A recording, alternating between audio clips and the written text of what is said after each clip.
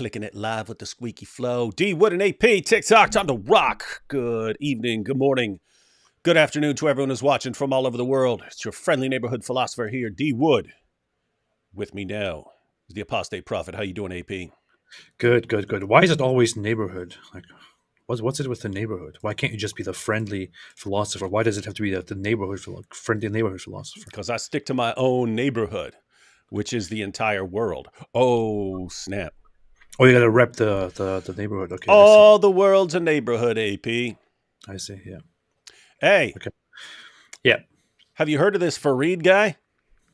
I don't know who that is. Is that the guy who talks like, today I have something very interesting to say to you.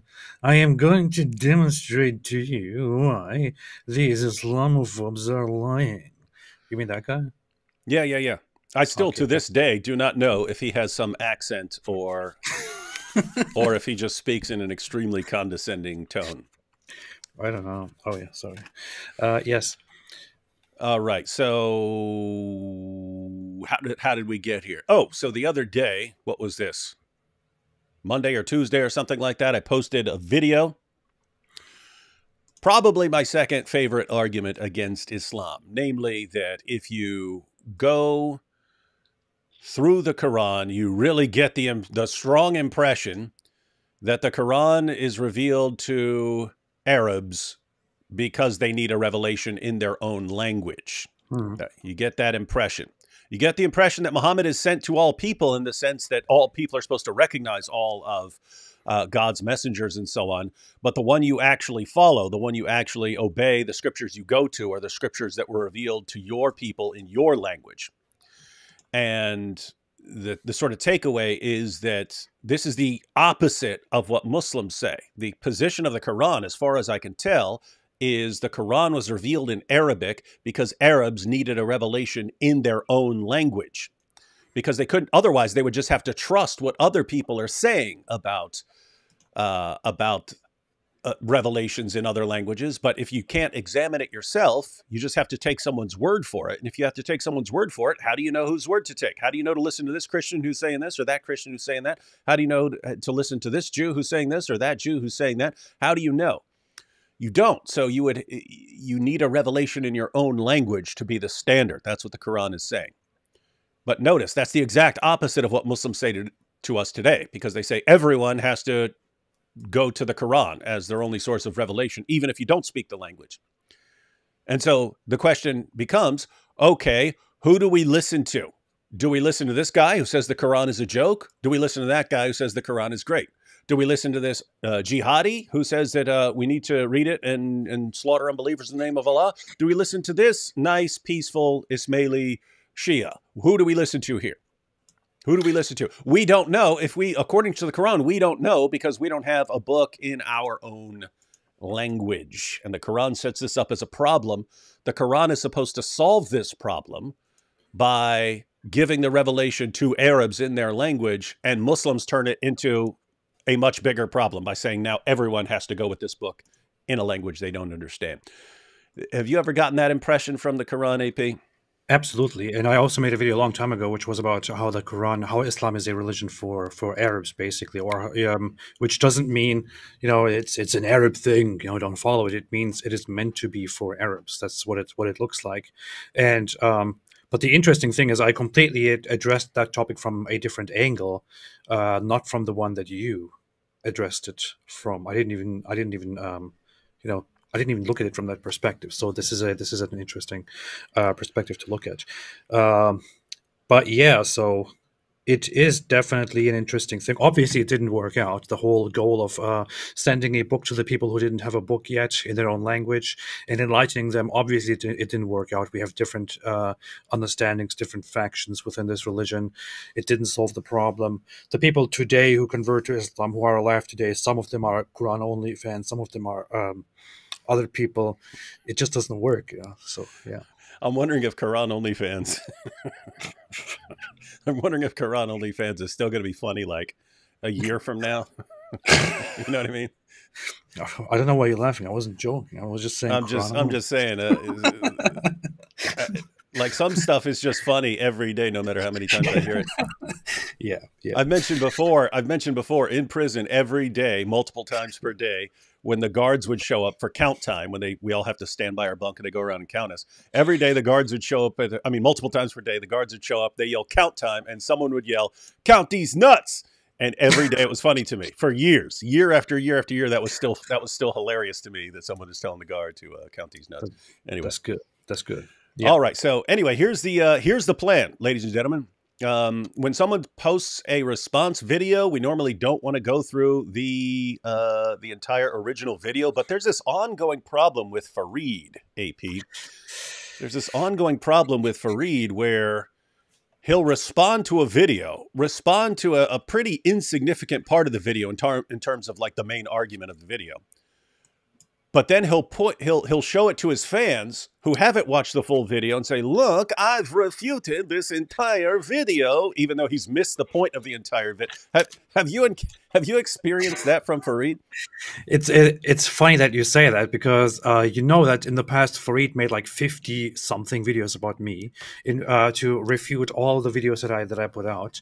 Half the videos were that it was like he supposedly refutes my video, he responds to it, but he completely misses the point, or he picks out only one single tiny little aspect of the video and then responds to it. And then the issue that I have when I analyze it and when I want to respond to it which is by the way also why I eventually didn't do a complete response to him. The problem is, when he does that, what I then am confronted with is, wow, he completely missed the point of the video, or he misrepresented it. I would now have to first explain the actual content of my video to everyone, and then go to his response and analyze that. And if I just make a video about this will just, and if I make this with every single response that he made, because he did that over and over again in so many cases, then this will take too much of my time and it will be too tiresome for me. I don't think I'm going to do that. And the thing is, because of that, to be honest, I'm thinking like, is this guy just incapable of understanding the point of a video, or is he doing this on purpose so that because you know it could be a tactic, because it obviously works. It obviously made me think, you know what, I'm not going to bother. Mm-hmm.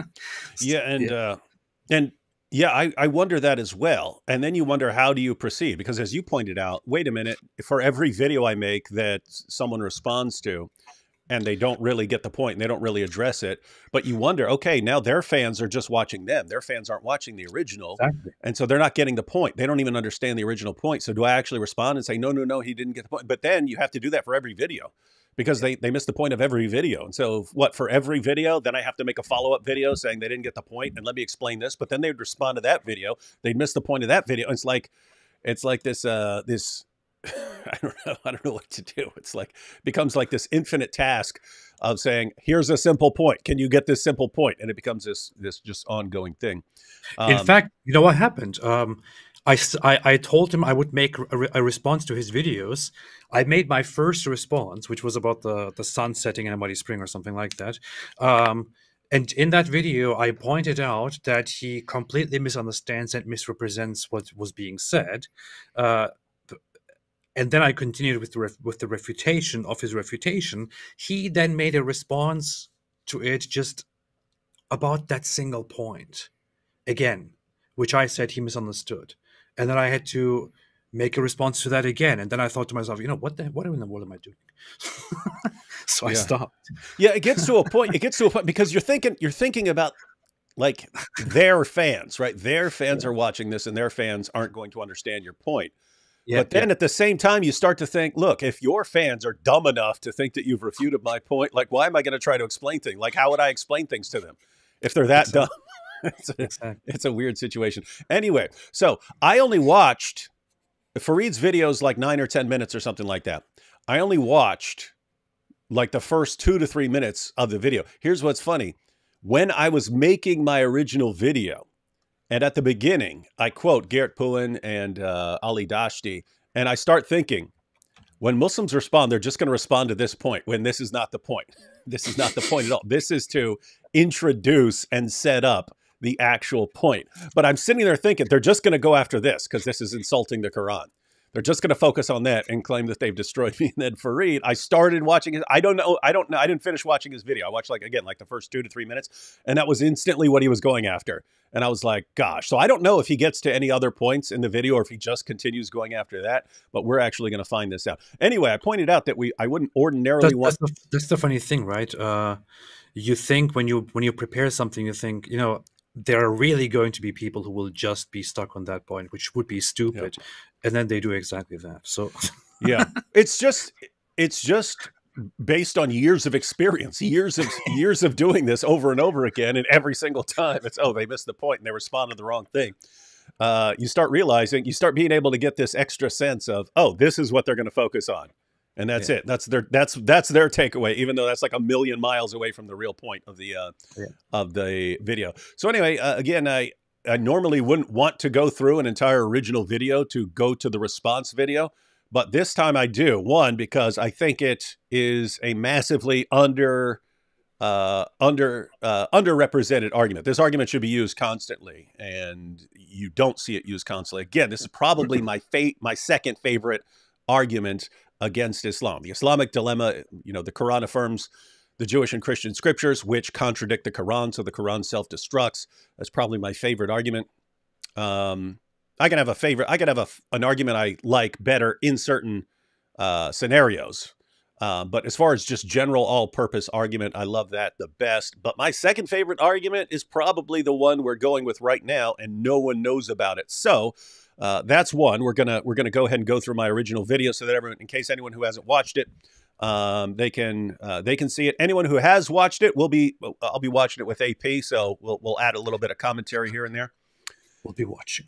And so I want everyone to really understand the argument, but two, I want to do that before watching the Fareed video so that people can see how ridiculously he misses the point. He just completely misses the point. Hey, you know what's funny about this?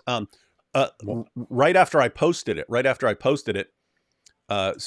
Fareed posted a comment, and he's like, hey, David, this is so dumb. Why don't you challenge me to respond to this? And I go, okay, respond to it. And then he posts his video, and his video's, David Wood challenged me to refute this argument. It's funny, right? Making it look like I tracked him down. Fareed, I dare you to respond to this. I was like, David, will you ask me to respond to this so I can tell my fans you challenged me? You know what's pathetic? He blocked me on Twitter a long time ago because he was messaging me in a very friendly way and all that, which was quite cool. But then he blocked me after some point because he said he's very tired of seeing people tweet about me all the time, and he just doesn't want to see me anymore. But then every now and then he just tweets at me and about me while I'm blocked, which is just very strange. That is fun. Gotta love Fareed. And we of course tease Fareed and stuff, but he's one of the guys that we've said we kind of like the guy. If we didn't, I miss him so much. Why did he block me? I miss you, Fareed. Please. Yeah, but he's one of the guys. One, we generally think he's more sincere than some of the other guys who are just narcissists. I agree. And he's one of the guys who seems like someone we would get along with if we didn't have, Muhammad standing in the way. Whereas like the other guys, like I can't imagine a scenario. Ali Dawah could become the greatest Christian in the world. I still would not. Still couldn't like that dude or hijab. So anyway, but hijab himself told me that maybe in the future we could be very good friends, and I was like, no, I don't think so. Yeah. But with Fareed, genuinely, the guy, I don't know. I feel like he is a guy that I would sit down and actually have good conversations with if we were not these great opponents. Yeah.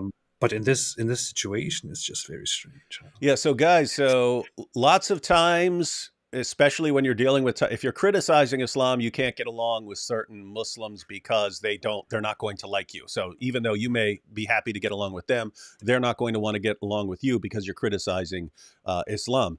But there are also just personality issues where even if you didn't have that obstacle between you, and even if you agreed on everything, you still would not get along with them because, certain people have personality issues that would make you not want to get along with them. But the second thing about Fareed is I mean, we all have Fareed to thank for the infamous holes in the narrative interview. Oh yeah. Fareed is the one who, we had seen for a long time that Sheikh Yasser Qadi has these two faces. On the one hand, he's telling people perfect preservation right down to the letter. His dad, Mazhar Qazi, was one of the people who popularized that nonsense in the world, and Fareed, Sheikh Yasser Qadi just rolled with it. But Fareed was one of the people who noticed that he has two faces. We noticed he has two faces because he would say one thing for popular level people, but he was saying something completely different when you went to videos of him, how he's talking to what he called students of knowledge. There he would say, of course, there are different Qurans in different parts of the world, and no, there's not perfect presence. What are you talking about, right? Mm-hmm. So Fareed noticed this and calls him out and leaks his private messages where he's acknowledging that he doesn't think that Muslims actually can solve these difficulties about different Qurans and so on. Fareed exposes him. Muhammad Hijab thinks he can clear things up because Muhammad Hijab thinks back then he thought there was an answer. These guys are going to explain how there's just one Quran.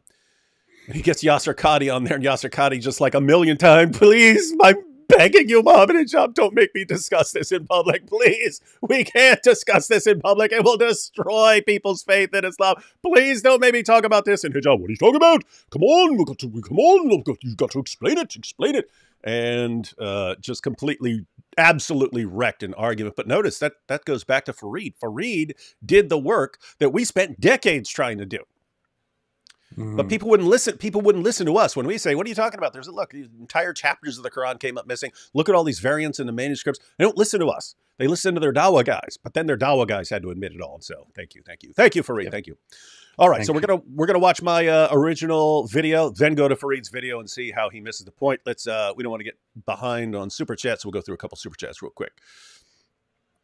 Hi AP and D Wood, AstroTurf. So this goes back to yesterday when we were asking what AstroTurf means. Oh, AstroTurf means paid supporters.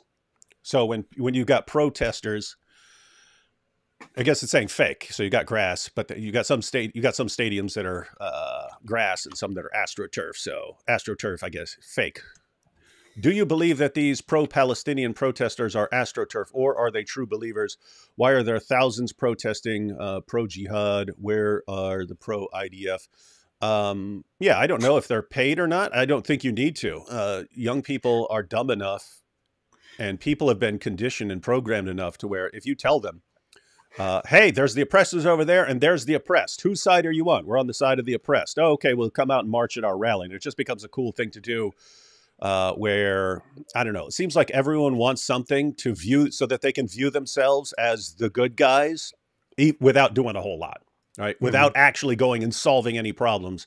And young people have just absorbed the idea, hey, if we just, free Palestine, then we're the good guys standing up for the oppressor, and we don't really have to do anything.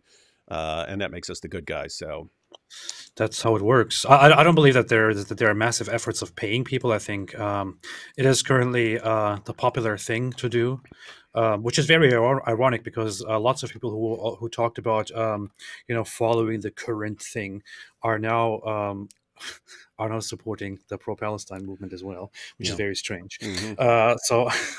But there is that going on. Lots of people, obviously, we have just found out. I mean, we just read that article on the Wall Street Journal, which showed that most students in the West support the whole "from the river to the sea" slogan. But once they are told what it actually means, and once they look at the map, most of them change their opinion and say they don't support it any longer, which is insane. I mean, these are supposed to be students, right? Yeah. Advanced students. So it just shows that lots of people are completely ignorant of what they're supporting. Yeah, and so they're obviously not being paid to do it. Yeah. It's just they think they're doing the right thing, and then they found out, oh, I don't know what the heck I'm talking about. Yeah. There was what's funny is there was an attempt to imply that Israel was paying people to go to that one major Israel rally in Washington, D.C. Because they picked out a thing where a Jewish organization tells students that if they want to go to the event, they will receive a certain amount of money to compensate for their for their travel costs and all of that, for their trouble. People then took that out of context and started spreading this whole idea that Israel is paying people to go to protest in their name because nobody wants to do it. See? But it's funny that people always have to go there in their minds. But I don't think that there's a lot of payments going on. Yeah, I don't think so either. Michelle here. We're back to the poems. There once was a guy called Fareed who said he believes in Tawheed. Some say he is thick, as he has little fick, and Aisha was 9 is agreed. That's good. I hadn't thought about how well Fareed rhymes with Tawheed, so that could probably come up multiple times. Muhammad. Oh, wait. Is this a poem? Muhammad was a nice guy. They said it for my lifetime, but my leather straps can see that it's crap, the fruit that proves the lie. How did this become a thing on our channel where everyone just, on our channels where everyone just posts poems all the time? I think Chloe started it. She started this. She started now everyone's doing it? Forms, and now everyone's doing it. Yeah. That's funny. That's funny. Drunk Vax, I've come to pay the jizya. Yeah, we take all the jizya, but only in shekels. AP, were you able to contact the gentleman? You keep getting asked this, but you can update us. She was 9 years old. That would be the perfect move. In all, the perfect. In all honesty, if the person who said they sent me the information could send me that one more time, because I think it got mixed up among all my messages. If you could do that again. They sent me the message, but it was a link to like the guy's dojo or something, because the guy's a martial artist or something. That's what I got the link to. It's like, hey, look, yeah, we looked at what he was wearing and then found his dojo or something like that. Ah, okay. Well, that works too. Maybe would have been funny if he like busted out with his martial arts and took on the cops. It was the perfect move. It was the perfect move. Oh, any updates on Hatun Tosh? Yeah, guys, Hatun is doing her thing. She's not dead. Lars here. If Aisha was 9 and had fornication, does she committing adultery or childrenery? That's a joke on adultery or childrenery. It's not funny. Shake my nuts. Shake my nuts says the Quran gives us the best kush. This proves it's true. Hey, Fareed doesn't like it when we joke too much. He watches and he's like, look at this, look at this. He doesn't understand the jokes mostly. David Wood, Christian. His neighborhood is the whole planet. AP, atheist. His neighborhood is just a neighborhood. Atheists, draw your own conclusions. Good point.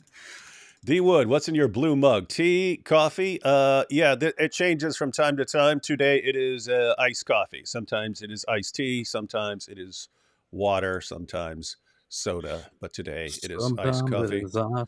And then AP. Oh, and then same question for AP. AP, what's your beverage of choice? Turkish coffee? You've said before that have you said before that Turkish coffee is like Greek coffee? I drank real Greek coffee once and it was like mud, but I loved it. I wouldn't claim that it's actually Greek coffee. What I do say is, despite my severe anti-Turkish bigotry, I would say that they both have pretty much the same coffee, but both sides claim that it's actually theirs, and that's an endless discussion going on. I believe the Greeks. Okay, my favorite drink is actually Coke Zero, but I recently went to the hospital. I went to the doctor because my stomach has been burning for like 2 weeks now, and they told me you probably are developing something. You should not drink that anymore. So I'm drinking water now. Oh wow! See, yeah. Thanks, Allah. Coke Zero. Here, this is actually on topic here. White Lily says, the Quran tells us it's a book for Arabs. Then we have non-Arabs Arabizing themselves, which leads me to believe Islam is an Arab supremacy religion. Levant and North Africa, not Arab, but forced to be Arab. Yeah, it is just interesting that the position of the Quran is that everyone needs a book in their own language and you're responsible for the revelations that were given to your people in your language. And then somehow that gets twisted into the creator of the universe is obsessed with everyone talking and dressing and even going to the bathroom like a 7th century Arab. You got to become a 7th century. You got to live like a 7th century Arab. And again, the only reason is that the final revelation was the one to Arabs because they were the last people to get the revelation. Notice if the Japanese had been the last people to receive their revelation, Muslims would be running around wearing kimonos. and carrying samurai swords. You see, look, I'm a samurai. I'm a samurai. I'm a samurai. You know what? I'm gonna speak. I gotta pray in Japanese. What? You know what's the funniest thing? Like I come from a religious family. I practice myself. I did adopt certain Arabic or Arab things, like putting a thing on my head when I'm praying, when I'm going to certain places, wearing a robe sometimes during prayer and things like that. But it's very funny to me that some people take it so far that they start like using random Arabic words when they speak, like oh wallahi akhi, like what are you doing? Yalla habibi, yalla yalla. You're an English white guy. Why are you saying wallahi akhi habibi? Oh boy, it's funny. All right, so we have more super chats, but let's go ahead and start up this video here.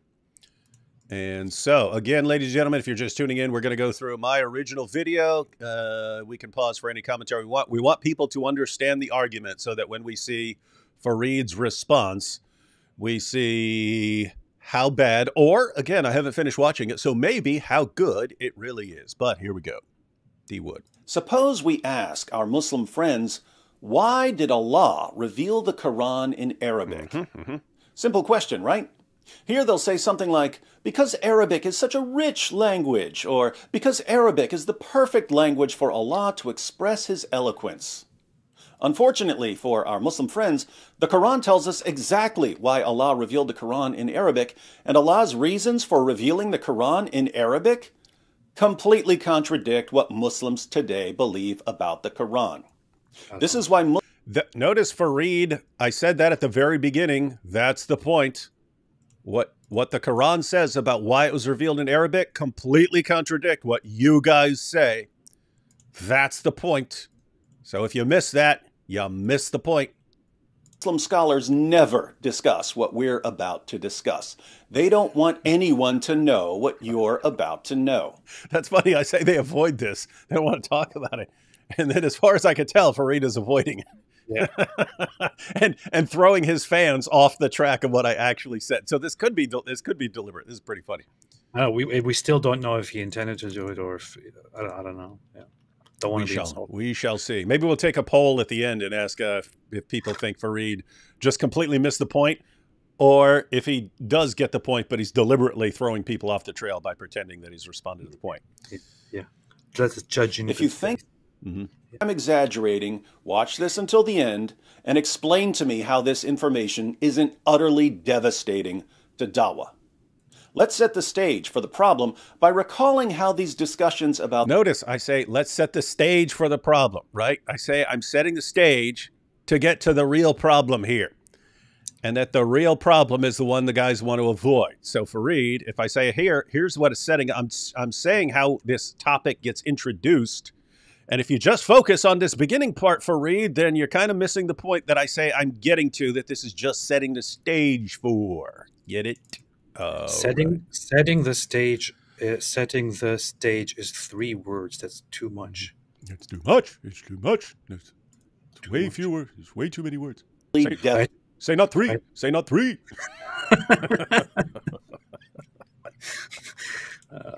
Nice. Nice. Stating to Dawah. Let's set the stage for the problem by recalling how these discussions about the Quran arise. Our Muslim friends invite us to convert to Islam, and we ask, why should we convert to Islam? And they say, because it's the truth. And we reply, but lots of ideologies claim to be the truth. Why should we believe that Islam is the truth? Because they say, because of the Quran. It's so masterfully written, it must be the word of God. Now, even before we open the Quran and start reading, we can spot an obvious difficulty with this wonderfully written argument. Romeo and Juliet was wonderfully written. The Brothers Karamazov was wonderfully written. The love song of J. Alfred Prufrock was wonderfully written. What in the name of common sense does all this wonderful writing have to do with whether these works are the Word of God? As far as I can tell, absolutely nothing. But we're trying to be nice, so in spite of the absurdity of the claim, we open the Quran anyway, and we find the worst, most boring, most disorganized book we've ever read in our entire lives. Terrible beyond our already low expectations. Pretty bad. So we go back to our Muslim friends, and we tell them, as politely as we can, the Quran is less interesting, less impressive, and less enlightening than a phone book. True, true. And that's when our Muslim friends pull the ultimate trump card from the bottom of the desperation deck. They say, well, it only works in Arabic. Hey guys, now keep in mind we're still setting up the problem. This is still setting up the problem. This whole little intro here is telling people how we get to the problem, because the problem is going to be this, that they're saying it only works in Arabic, and then who do we trust when we ask about, if we don't speak Arabic, how do we know? How do we know if it's really as awesome as the Dawa guys say? And how do we know? Do we listen to this guy who thinks the Quran is a joke? Do we listen to this guy who thinks the Quran is awesome? Who do we listen to? How do we know if we don't know? Because the Quran says that's why the Quran answers that and says that's why you need a book in your own language. That's the problem we're getting to. This reminds me of one of your old. This reminds me of your old videos in general. The way you. This is a remake of an old video. I was thinking that I made certain videos that I made like 10 or 11 years ago. That I would like to kind of update and expand. And this was one of the ones I thought, I always loved that point. I always loved that argument. But I kind of, I knew that I had not used all the passages I could. So the original was like, I don't know, 10 minutes or 12 minutes or something like that. And I expanded it by including more passages from the Quran. But yeah, I thought that was a video I wanted to redo. Quick super chat here. AP, since we're on what we drink, then we have AP. Do you like to watch American sports? Baseball, football, basketball, hockey, monster trucks. That's a sport. No. No? Not of those. No. Oh, no. I once watched a basketball match when I was in Turkey, because I had to, because I was on a business thing with some people who came from a different country, and they went to the match, and I had to go with them. It was quite interesting to be there, but then when I look at the TV, I just have no interest in it. I tried looking at baseball a few times, and it just looks like the most boring thing in the world. Yeah. Nothing is happening for most of the time. I still think the only sports that I'm actually interested in is the real thing that is actually called football, not the American kind, which you guys call soccer. Oh, yeah. So, and then D Wood, do you like European football, aka soccer? No. And really, the only sport I actually watch is NFL football. Occasionally, since I'm from West Virginia, when the WVU Mountaineers are doing really well, sometimes I'll watch college football. But yeah, that's all I watch. I did play a lot of soccer, though, in prison with all Central and South Americans. So I actually got pretty good. We started by playing, the rest of us started by playing full contact football. People kept like breaking ribs and because we didn't have any pads. So guys kept like breaking. One guy broke his collarbone. And Nice. People were breaking their ribs. Anyway, people were getting hauled off the field every day, and finally they shut it down. We could only throw the football. We couldn't actually play football. So Nice. anyway, started playing soccer. Soccer. Hey, here you go. Saif said you are ignorant because you don't know Tafsir Sadi. Yeah, people normally don't go to that. So Let me tell you something. If you go to Turkey and you go to the average educated Turkish person and ask them about educated religious Turkish person about Tafsir Asadi, they will probably not know what it is, or they will have heard of it and will not know anything about the contents, which is true for us as well. Our point was we have heard of it, but we have never heard anyone cite it. The reason is because it is a tafsir that is very much preferred by the Salafi gangs.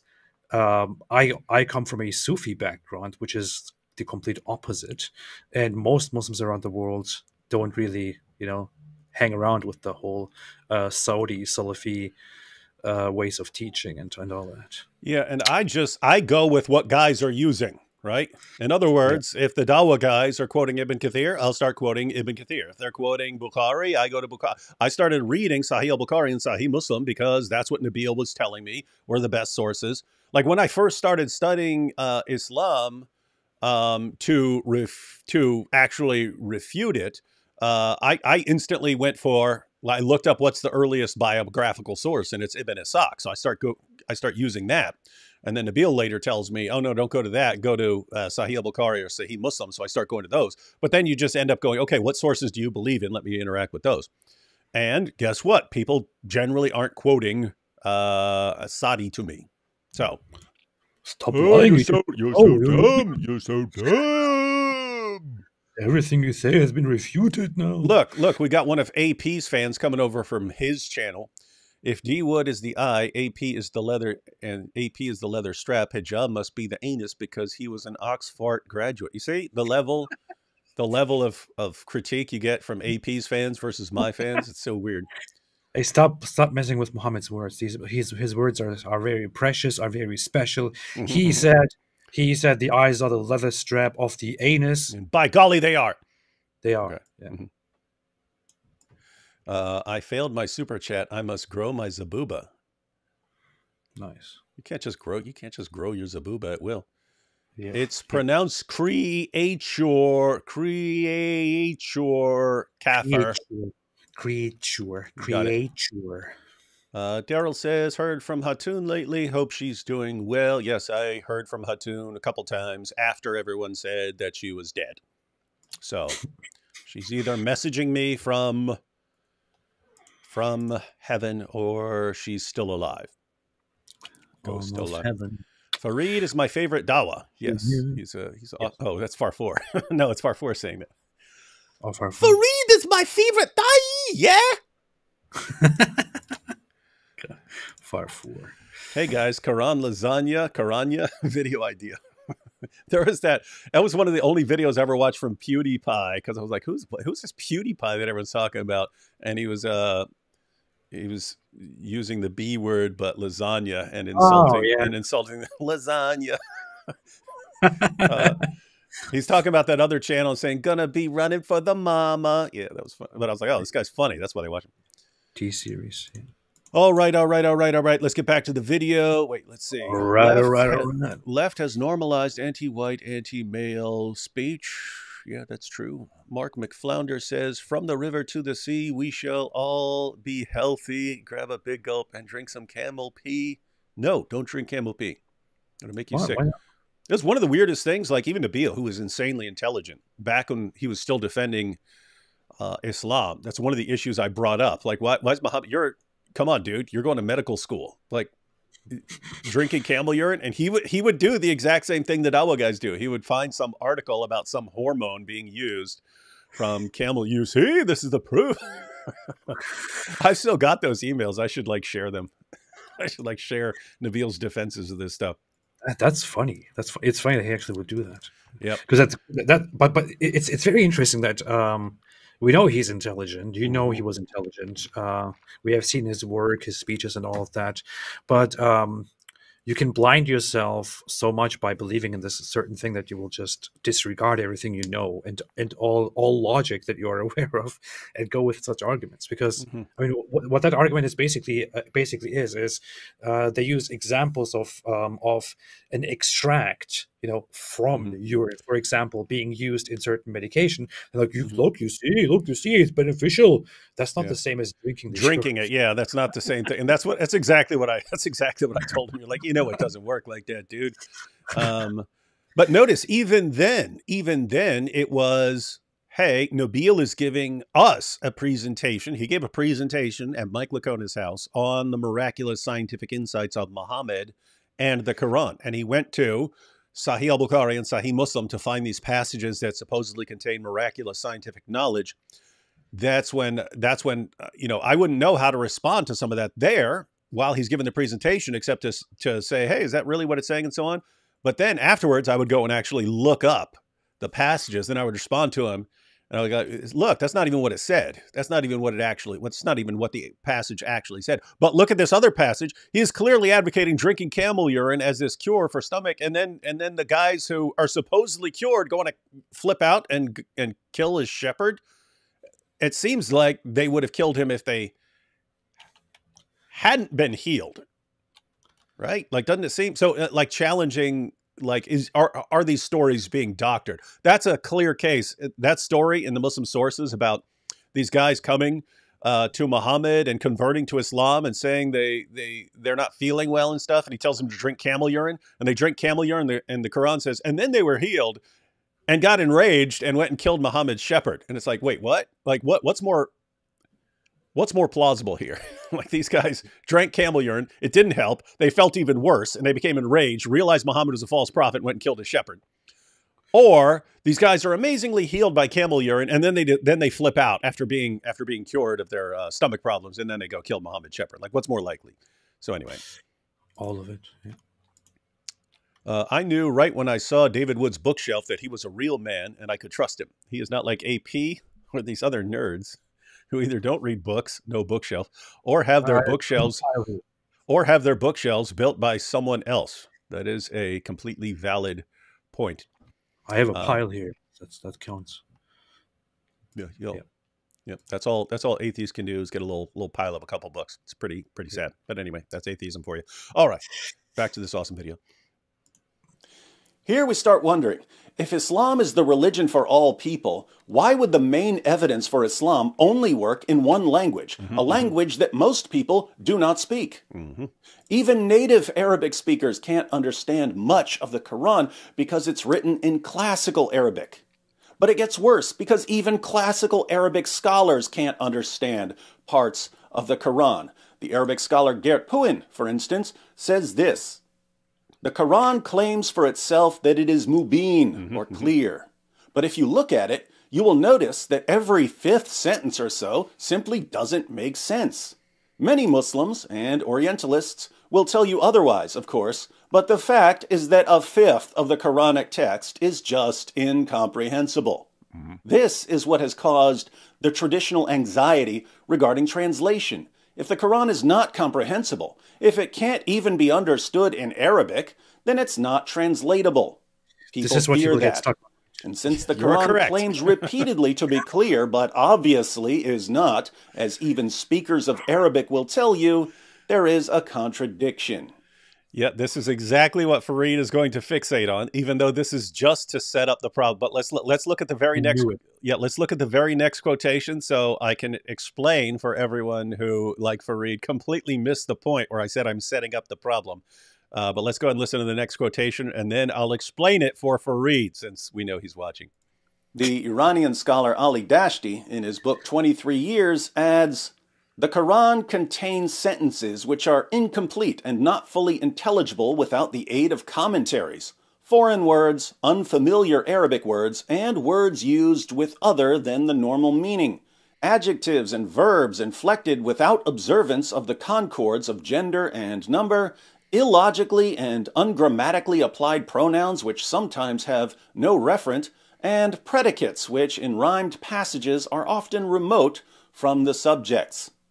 These and other such aberrations in the language have given scope to critics who deny the Quran's eloquence. So, we're supposed to believe that the Quran is from God because of its clarity and eloquence, when experts tell us that it's hopelessly unclear and not very good at all. This is where our Muslim friends jump in and tell us, don't trust the experts, trust the Dawah guys who say that the Quran is the most amazing book ever. Yes, the Dawah guys, those honest and dependable Boy Scouts who assured us that the Quran has been perfectly preserved, but later admitted that it was all a lie. The Dawah guys, those upright and credible do-gooders who assured us that the Quran is filled with miraculous scientific insights, but later admitted that it was all a lie. The Dawah guys, those compulsive liars who assure us that the Quran is supernaturally eloquent and must be from God, and we just have to believe them. We just have to take their word for it. Okay, notice, that's setting up the problem, right? So if the main argument of the Quran is that the Quran is somehow so amazing that you read it and you see its eloquence and clarity, and it's just so amazing that it has to come from God. Suppose you took that seriously, which I wouldn't, because there are things that are way clearer and things that are way more eloquent than the Quran, based on everything I can see. But so notice a couple of problems that were already set up. The problem has been set up by now. So one, how do I know that the Quran is far more eloquent than, let's say, Romeo and Juliet? How do I know that? If it and Muslims say, but it only works in Arabic, right? Because so notice, I can sit there and read the Quran and go, this is terrible. This is awful. This is the worst book I've ever written. And then, but it only works in Arabic. Now notice, I don't speak Arabic. So what's the problem now? If I'm going to believe the argument, I just have to take someone's word for it, right? I just have to listen to someone tell me that the Quran is supernaturally eloquent. All right. How do I know who to listen to? Do I listen to Garrett Puen, who says that about a fifth of the Quran is completely incomprehensible? It's not clear at all. It can't even be understood in Arabic. Do I listen to him? Because if so, I would have to reject the clarity. Do I listen to Ali Dashti, who acknowledges that all these problems show that gives, as he says, gives scope to those who deny the Quran's eloquence? Do I listen to him? Who do I listen to here? Do I listen to the Dawah guys? Notice, if I can't examine the evidence for myself, then I just have to listen to someone else, right? This is the entire problem that the Quran claims it is fixing. The Quran claims to be solving this problem. So, if I'm going to know that the Quran is from God, how do I know? What argument does the Quran give? Well, it's supernatural eloquence. Okay, I'm not in a position to judge whether it's supernaturally eloquent. How would I even know? We have to listen to someone. Okay, who do I listen to? Do I listen to guys who say it's a total joke, or do I listen to guys who say it has to be from God? Who do I listen to here? Well, listen to those guys. Why? Why would I listen to those guys? Why not listen to those guys? Notice, I would have to know what the evidence is before I decide, these guys over here are telling the truth. These guys over here are lying. I would have to have some standard by which to judge, right? But I don't have that. That's the point. And that's the situation that the Quran addresses. The Quran actually addresses this problem because it says that was the problem that the Arabs had. Allah had revealed revelations in other languages. So there were Jews in Arabia who could have told the Arabs what's in the Torah. How do the Arabs know whether to trust what the Jews are saying? How do you know they're not misrepresenting the Torah? How do you know? How do you know they're telling the truth about what's in the Torah? How do you know? You need a revelation in your own language. Guys, this is not me speaking. This is what the Quran is saying. The Quran says that that's why Allah gave a book to the Arabs in their language so that they wouldn't have to just listen to what someone else was saying about their book, right?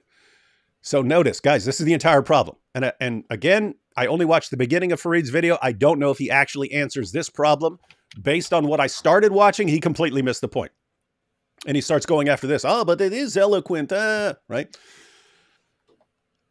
Check out the problem here. The Quran says that the reason the Arabs needed a revelation in their own language was so that they could judge things in their own language and know the evidence in their own language and not have to depend on someone else telling them. That's the problem. Yeah. And that's the point of me pointing out that based on what the Dawah guys tell us, that's the position we're all in right now. The Quran, the evidence of the Quran only works in Arabic, and we're all supposed to just pick who we want to listen to, and we don't know. So we could just flip a coin. Okay, heads, we listen to the Dawah guys. Tails, we listen to the critics. And then and based on that, we'll decide whether Islam is true or not. That's ridiculous. That's ridiculous. And that's the Quran says it was sent to avoid that problem. And Muslims tell us, no, the Quran is sent to put everyone in that problem. It's amazing stuff. Very lucid point, easy to understand, very, very crucial. But I'm pretty sure that he's going to miss the point or misrepresent it. Yeah. Unfortunately. Born Again, Stefan, love you guys. David, any recommendation for books and authors that opened your leather straps, gave you deeper insights into Christianity? Yeah, the Bible. What books, man? Andrew Tate said books are for losers. I remember early on, I don't remember what the book is called, but it was a book by John Stott. And it was I didn't know, because I'd become a Christian. Just based on believing that Jesus rose from the dead and came to believe in God and believed that Jesus rose from the dead, became a Christian, knew next door to nothing about anything, and started doing Bible studies from like every group that would come up. So I was doing like Bible studies from the Prosperity guys, because they would send free Bible studies. I was doing Seventh-day Adventist Bible studies because they would send in free Bible studies. I was just doing everything that was like a free Bible study and so on. And I remember reading a book by John Stott that I thought was really awesome.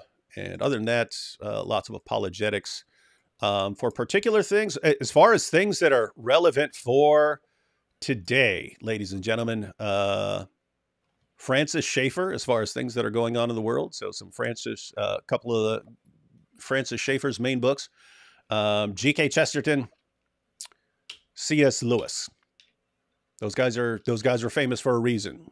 Very, very good, very interesting stuff. We'll go one or two more super chats here and then jump back into the video.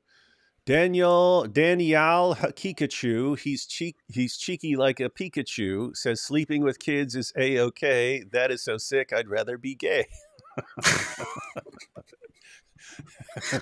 You should make a video saying Daniel Hakikachu made me gay.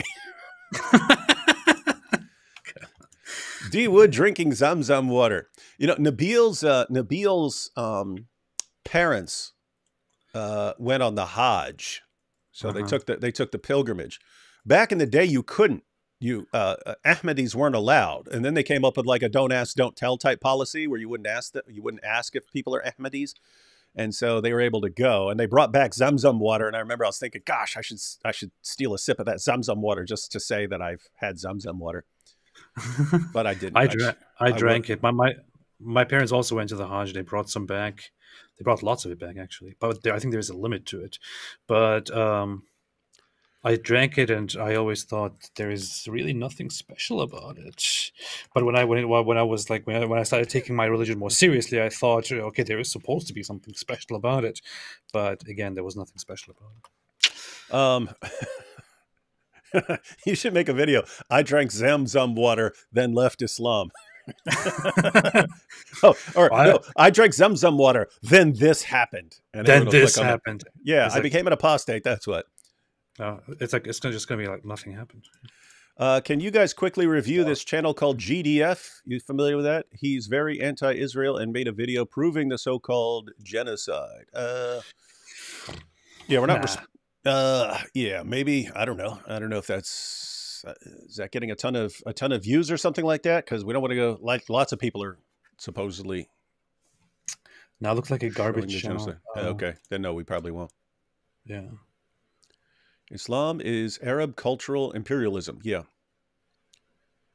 Man, this David guy sounds smart. He should start doing live streams, maybe even with an atheist sidekick. Yeah. Because Far4 here is talking about me in this video. Yep. I'm pretty dope. All right, let's get back to this. Notice, we're supposed to convert to Islam because of the supernatural eloquence of the Quran. But how are we supposed to know that the Quran is supernaturally eloquent when we don't speak Arabic? Yep, got the problem? What our Muslim friends are really telling us is this. We either need to trust what the Dawah guys say about the Quran without understanding the evidence for ourselves, or we need to spend years studying classical Arabic so that we can perhaps find the evidence for ourselves someday. So we can either accept what the Dawah guys say about their book without investigating, or we can spend years learning another language so that we can eventually investigate the matter on our own. Why is this a problem? It's a problem because it completely contradicts the Quran. Got that, everyone? So notice, if I say there's this language that you don't speak, and it's got the evidence that that's the true religion over there in this language, but the evidence is in this language that you don't speak. You've got two options there. One, if you want to know that this is the truth. One, you could just take someone's word for it. In which case, as I pointed out, whose word do you take for it? Like the guys who are saying it's great, or the guys who are saying it's garbage? Or even if you're taking the word of people who believe in it, do you take the word of the jihadi or the dude of the nice guy? Do you take the Sunni or the Shia? What do you do? Who are you supposed to listen to here? Or the alternative is you can spend years of your life learning that language to then perhaps get to the evidence somehow. And you could say, well, that's fair. It's fair. God wants to know if you're really dedicated. And so you're going to wait. Notice even there, you'd have to say, why should I even think at a preliminary level that this is important enough that I have to go out and learn a new language? Because it seems like a stupid argument to begin with. So why would I even think that I want to do that sort of thing? But notice, if you wanted to say, yes, well, if God tells you that the revelation is over here, then if you're really interested, you're going to study that language based on just the claim. If you wanted to do that, okay, you could go ahead and learn that language. But look, guess what? The Muslims, the Arabs, the 7th century Arabs could have done that. They could have said, the Jews have a revelation in their language. Let's all learn Hebrew. Let's spend years learning Hebrew so we can get to it. The Quran says that it was sent so that Arabs did not have to be in that position. The Quran says it was given to Arabs to avoid that situation, to avoid them either having to listen to what Jews and Christians were saying without knowing that it's true or not because they don't have a revelation in their own language, or having to learn the other language, having to go learn Greek and Hebrew and Aramaic to understand the scriptures. Allah wants to avoid. The problem is that the Jews started worshipping Ezra and saying Ezra is the son of Allah. That's why it didn't work. You see? Yeah. You see? All right, ladies and gentlemen, so that is the problem. And you're about to see how. Oh, yeah. Here goes. According to the Quran, Allah has sent prophets to every nation. In Surah 16, verse 36 of the Quran, Allah says, "And verily, we have raised in every nation a messenger, proclaiming, 'Serve Allah and shun false gods.'" Don't forget what Allah says here. A messenger, a Rasul, was sent to every nation to guide people. Similarly, in Surah 10, verse 47, we read, "And for every nation there is a messenger, and when their messenger cometh on the day of judgment, it will be judged between them fairly, and they will not be wronged." All right, everyone got that? A messenger has been sent to every nation. But there's about to be a problem, because it's going to say that the Arabs had no messenger. So every nation has received a messenger. The Arabs didn't. So let's go ahead and see what this says. So Allah sent a messenger to every nation. But the Arabs were the last to receive guidance, which is why Muhammad was the last of the messengers. How do we know Muhammad was last? Let's find out.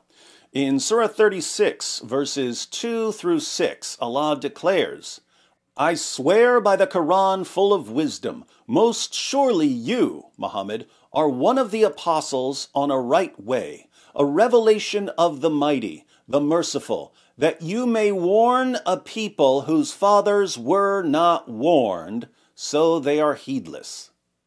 Do the math here. A messenger had been sent to every nation, but the people of Arabia hadn't been warned. We'll go ahead and ignore the fact that, according to the Quran, Abraham and Ishmael were in Mecca, where they built the Kaaba. I guess they just kept quiet while they were in Arabia constructing a house of worship. It is weird how Abraham and Ishmael got all the religious practices right, because the pagans somehow kept up the correct religious practices of walking around the Kaaba and so on for many, many centuries beyond that, but didn't actually get the theology right somehow. Okay, interesting. No warner. What's that? They didn't know. They had no idea. They were deceived by these jinns and thought, oh, that they are gods. I think they are the daughters of Allah. And then there are these other jinns that are also apparently gods. So looks like we should worship them too now. It's just to the people of Arabia before Muhammad, but every other nation had its messenger. Surah 34, verses 43 to 44. "And when our clear communications are recited to them, they say, 'This is naught but a man who desires to turn you away from that which your fathers worshipped.' And they say, 'This is naught but a lie that is forged.' And those who disbelieve say of the truth when it comes to them, 'This is only clear enchantment.'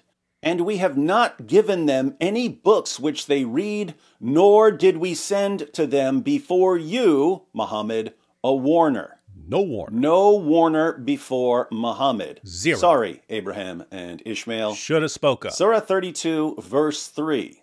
"Or do they say, he has forged it? Nay, it is the truth from your Lord, that you, Muhammad, may warn a people to whom no warner has come before you, that they may follow the right direction." Seems simple to me. So, a messenger had been sent to every nation, but no messenger had come to the Arabs. And this is why Allah sent Muhammad. Once Muhammad had been sent to the Arabs, the last people to get their messenger, every nation had been warned. This seems very simple to me. The point that, like, it's dumb what the Quran is saying, but it's easy to understand what it's saying. Every nation had its warner. The Arabs were last. And then since Muhammad had come, then everyone had their warner in their own language. Every people had their own warner in their own language. Seems pretty straightforward, pretty straightforward.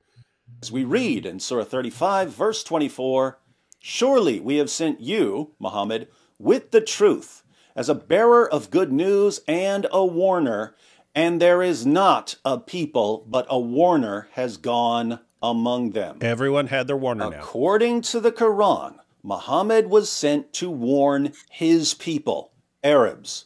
Other groups had their own warners. True. Good point, And David. the Quran is clear that when Allah sends a messenger to a group, he sends a messenger who speaks the language of that group. Surah 14, verse... Don't miss this, guys. Because you can just make a video out of this point alone, I think. Allah only sends a messenger to a people in the language of that people. He speaks the language of the people he's a messenger to. Which is going to raise an obvious problem here. 4. And we sent not a messenger except with the language of his people, in order that he might make the message clear for them. So that's why Abraham and Ishmael didn't warn the people of Mecca. Wrong language. Problem solved. Here's where you should start to see a problem for the Muslim view of Muhammad. Yep. If Allah only sends a messenger who speaks the language of the group he's sent to, how can Muhammad be the messenger for the entire world?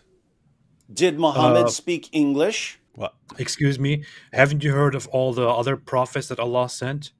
All the other prophets that Allah also sent? All of those thousands of prophets that Allah sent? Haven't you heard of them? The ones that were sent to, to the Americas, to the Southeast Asian nations, to the Pacific Islanders, all around the world, to the English-speaking people. All of these messengers, they were all sent to the different people for their own languages. Yeah. Yep.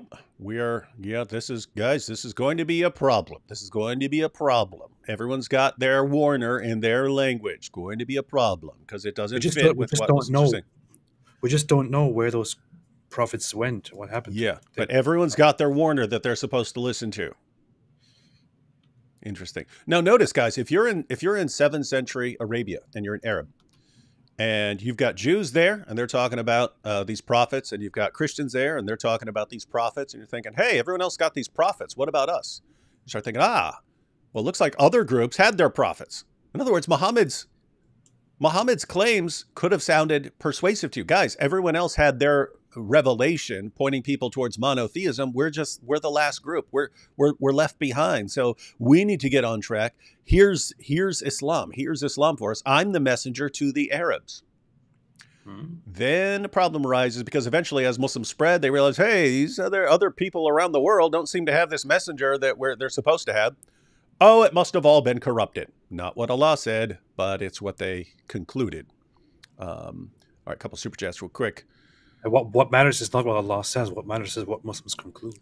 So, yeah, I know. It doesn't matter what Allah... That's the problem. Like, Islam today is submission to the Dawah guys. It's not submission to Allah and Muhammad. Read as Andrew Tate. I think Cad Ace said it best. Do unto others as you would have them do to you.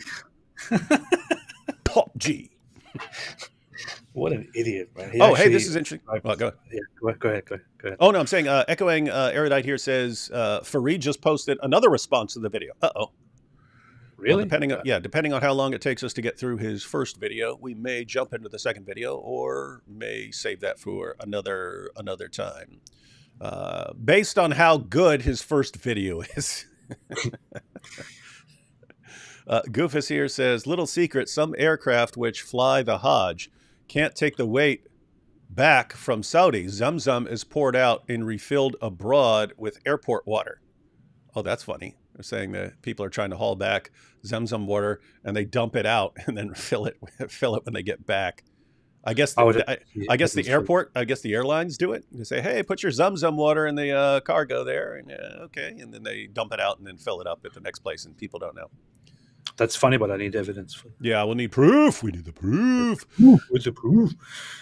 Zabiba, Zabooby, Momo's tiny Zuby. Look at this. Look at this.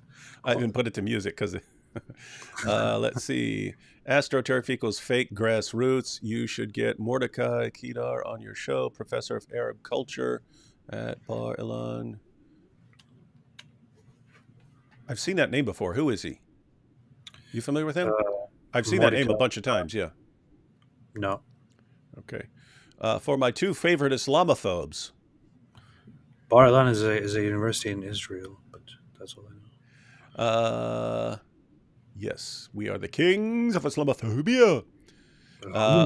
From the Zabuba to the Zabiba, Muhammad was an amoeba.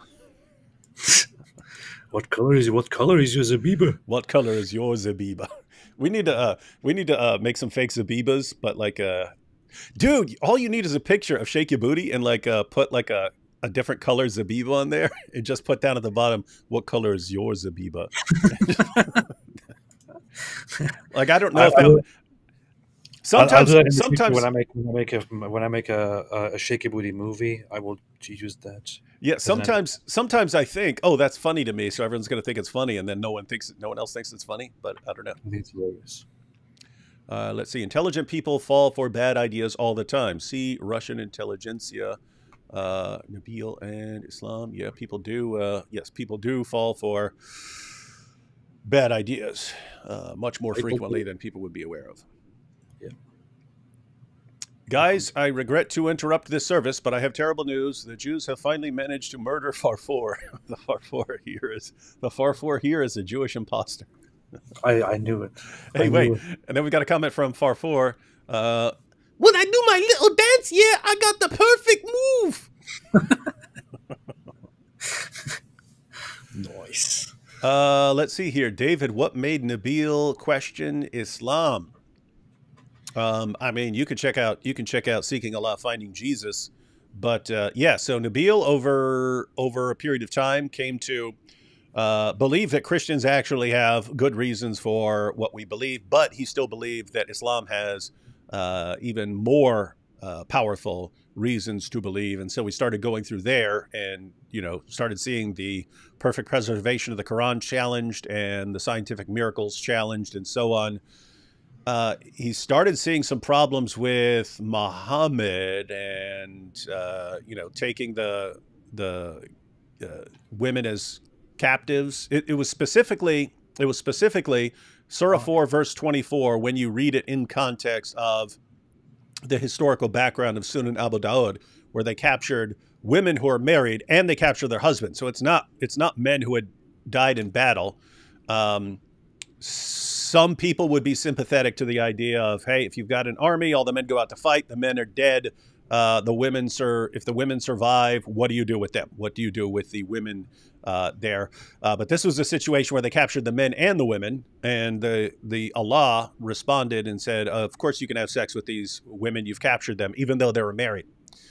And Nabil, when we talked about that, he acted like he had no problem. He later admitted it was really bothering him. He was thinking like, what if this were my mother and my sister and stuff like that? And he said it started bothering him. So some of the moral issues with Muhammad, combined with seeing that his arguments didn't work nearly as well as he thought, even that didn't convince him. It just got him to a point where he's like open, and he asked God to give him a sign. And then God gave him a sign, and then he asked for 3 more, and then he got 3 more, and anyway. Nice. But you can see all this by... Well, matter of fact, you can just watch his testimony video, and you can see some of this. All right, we'll read one more super chat, and then we'll jump back into the video. AP, I was told you're a liar because you said the sun sets in a muddy pool, but actually it sets in a hot spring like an anime girl. Care to explain? It sets in a hot spring? Yeah. There is actually if you look at the earliest tafsirs, there is a whole discussion. This was actually my point when I talked about the whole sun setting in a muddy spring issue. And they tried to, Farid and others tried to bring this objection. No. Muslims have interpreted it differently, and it doesn't mean literally sun sets in a muddy spring. The funny thing is, if you go to Tafsir al-Tabari, for example, it never suggests that there is a different interpretation. It does, however, mention different interpretations on what exactly that spring is that the sun sets in, and it then if it's a dark, muddy spring, if it's a hot spring, and there is a whole discussion around that. And some say that it's a muddy pool, and others say it's a hot spring. How dare you say it's a muddy pool? But yeah, so that's basically it. The Quran is completely ignorant, and the early Muslim commentators were just as ignorant. Unfortunately, later they realized, once they got out of Arabia, that the world isn't actually this weird bed where the sun sets in a muddy spring. So they tried to change things. All right. Yeah. Liar. And Russian and Spanish and Mandarin, this is tongue language. Here we go. Here's where you should start to see a problem for the Muslim view of Muhammad. If Allah only sends a messenger who speaks the language of the group he's sent to, how can Muhammad be the messenger for the entire world? Did Muhammad speak English and Russian and Spanish fluently and Mandarin and Swahili? Yes. No? Then according to Allah, he's not the messenger for people who speak English or Russian or Spanish or Mandarin or Swahili. Allah specifically says in Surah 42, verse 7, that the Quran was revealed in Arabic to warn the Arabs who lived in and around Mecca. And thus have we revealed to you, Muhammad, an Arabic Quran, that you may warn the mother city, Mecca, and those around it, and that you may give warning of the day of gathering together, wherein is no doubt.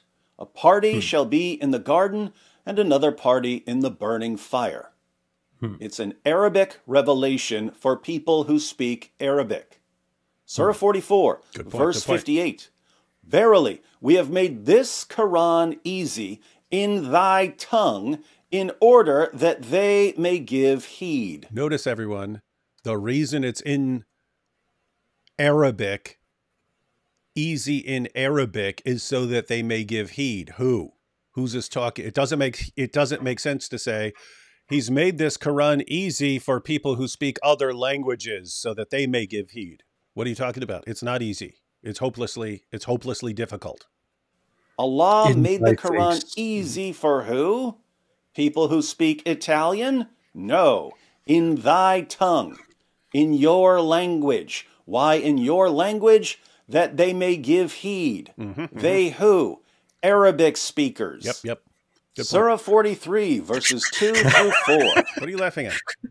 I find it funny how you're talking here, like you're explaining it to idiots. Like.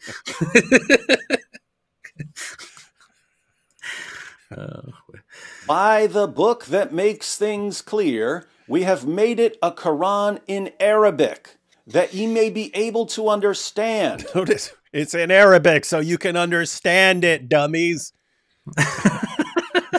Does saying, hey, it's in Arabic, so you English speakers can understand it? No, it doesn't make any sense. Right? It only makes sense. It's trying to say it is in Arabic, so learn Arabic to understand. Yeah, you dummies.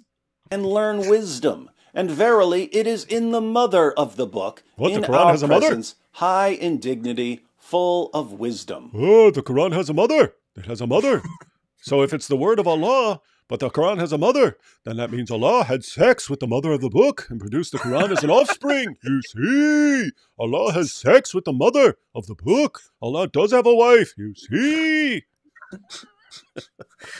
Allah made the Quran in Arabic so that people who speak Arabic can understand it. He produced it. If you don't speak Arabic, through sex, it's not for you.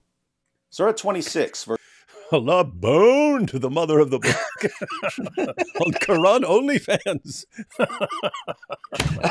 Stop it. That's wrong. Guys, if you don't know what I'm doing there, I'm making fun of their argument. That's what they said. We say Jesus, the Son of God. Who did God have sex with? Is 192 that's the Quran's own argument. It's so bad. I mean, you could make so many different arguments, but it says, how can they say that he has a son when he doesn't have a partner? Mm-hmm. Okay, great, thank you. But he does have a partner, the mother of the book. 96. And most surely, this is a revelation from the Lord of the worlds. The faithful Spirit has descended with it upon your heart, that you, Muhammad, may be of the warners in plain Arabic language. And most surely the same is in the scriptures of the ancients. Muhammad was one of many warners. Mm-hmm. He's the warner in plain Arabic language. Quran says but he brought the same message that's in the scriptures brought by other warners in other languages. Says it right there. Surah 41, verses 2 to 3. A revelation from Allah, the most beneficent, the most merciful, a book whereof the verses are explained in detail, a Quran in Arabic for people who know. It's in Arabic. Think about this for a moment.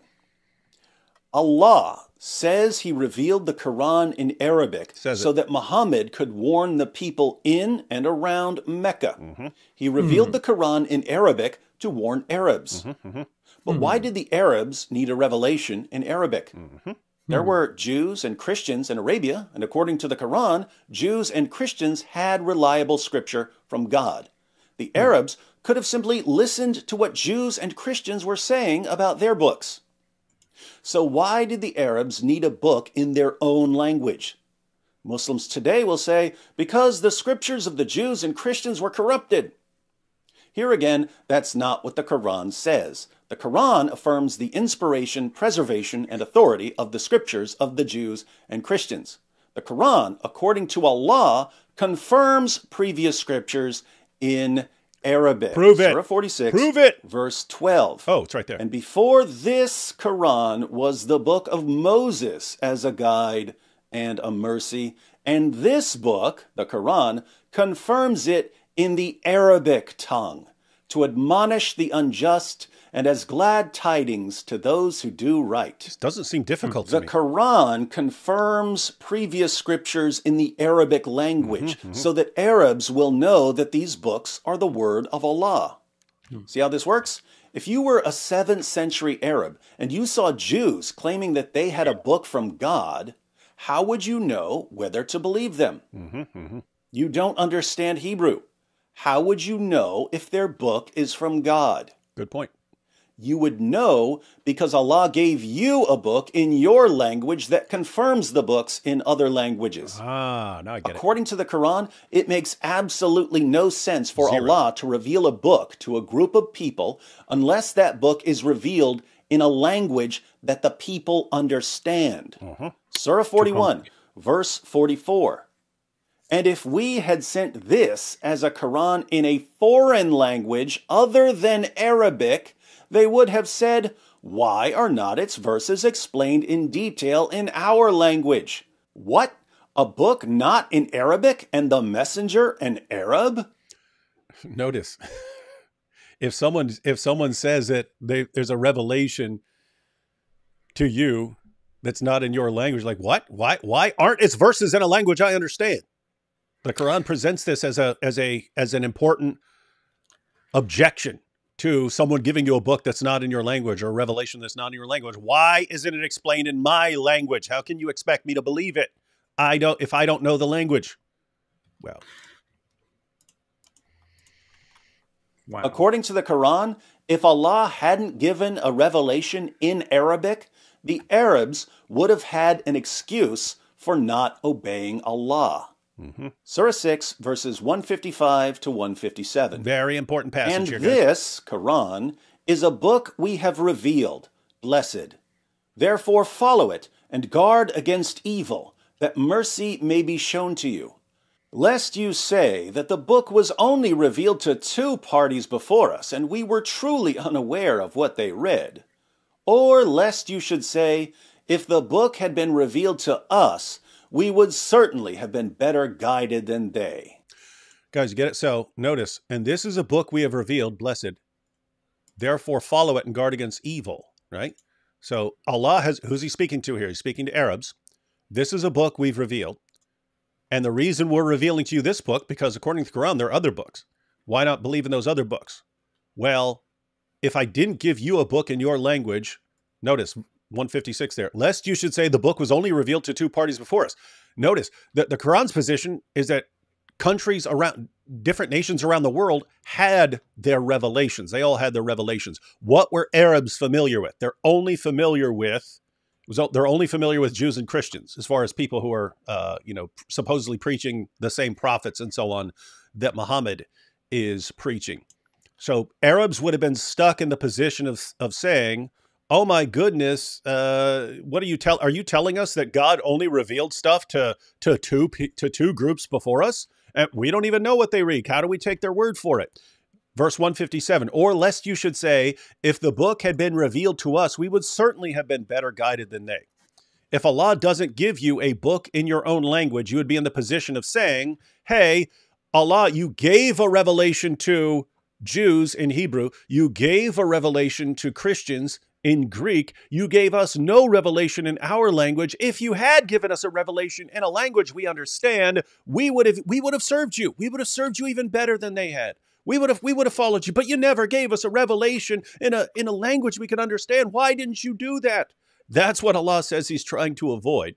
And what do Muslims today tell us? No, we all have to just go with this book in a language we don't understand. When Allah says that's what he's trying to avoid with the Quran. Wow. It's clear as day, I would say. I think this is actually very much in line with what with one of my favorite issues that I talked about so much in the past, which is that when you look at the Quran and you look at Muhammad's words, the Hadith, about the things that are about to happen, the signs that are about to appear, and the responses that he gives to people at certain points who ask him when the hour will come, he makes it look like it is imminent.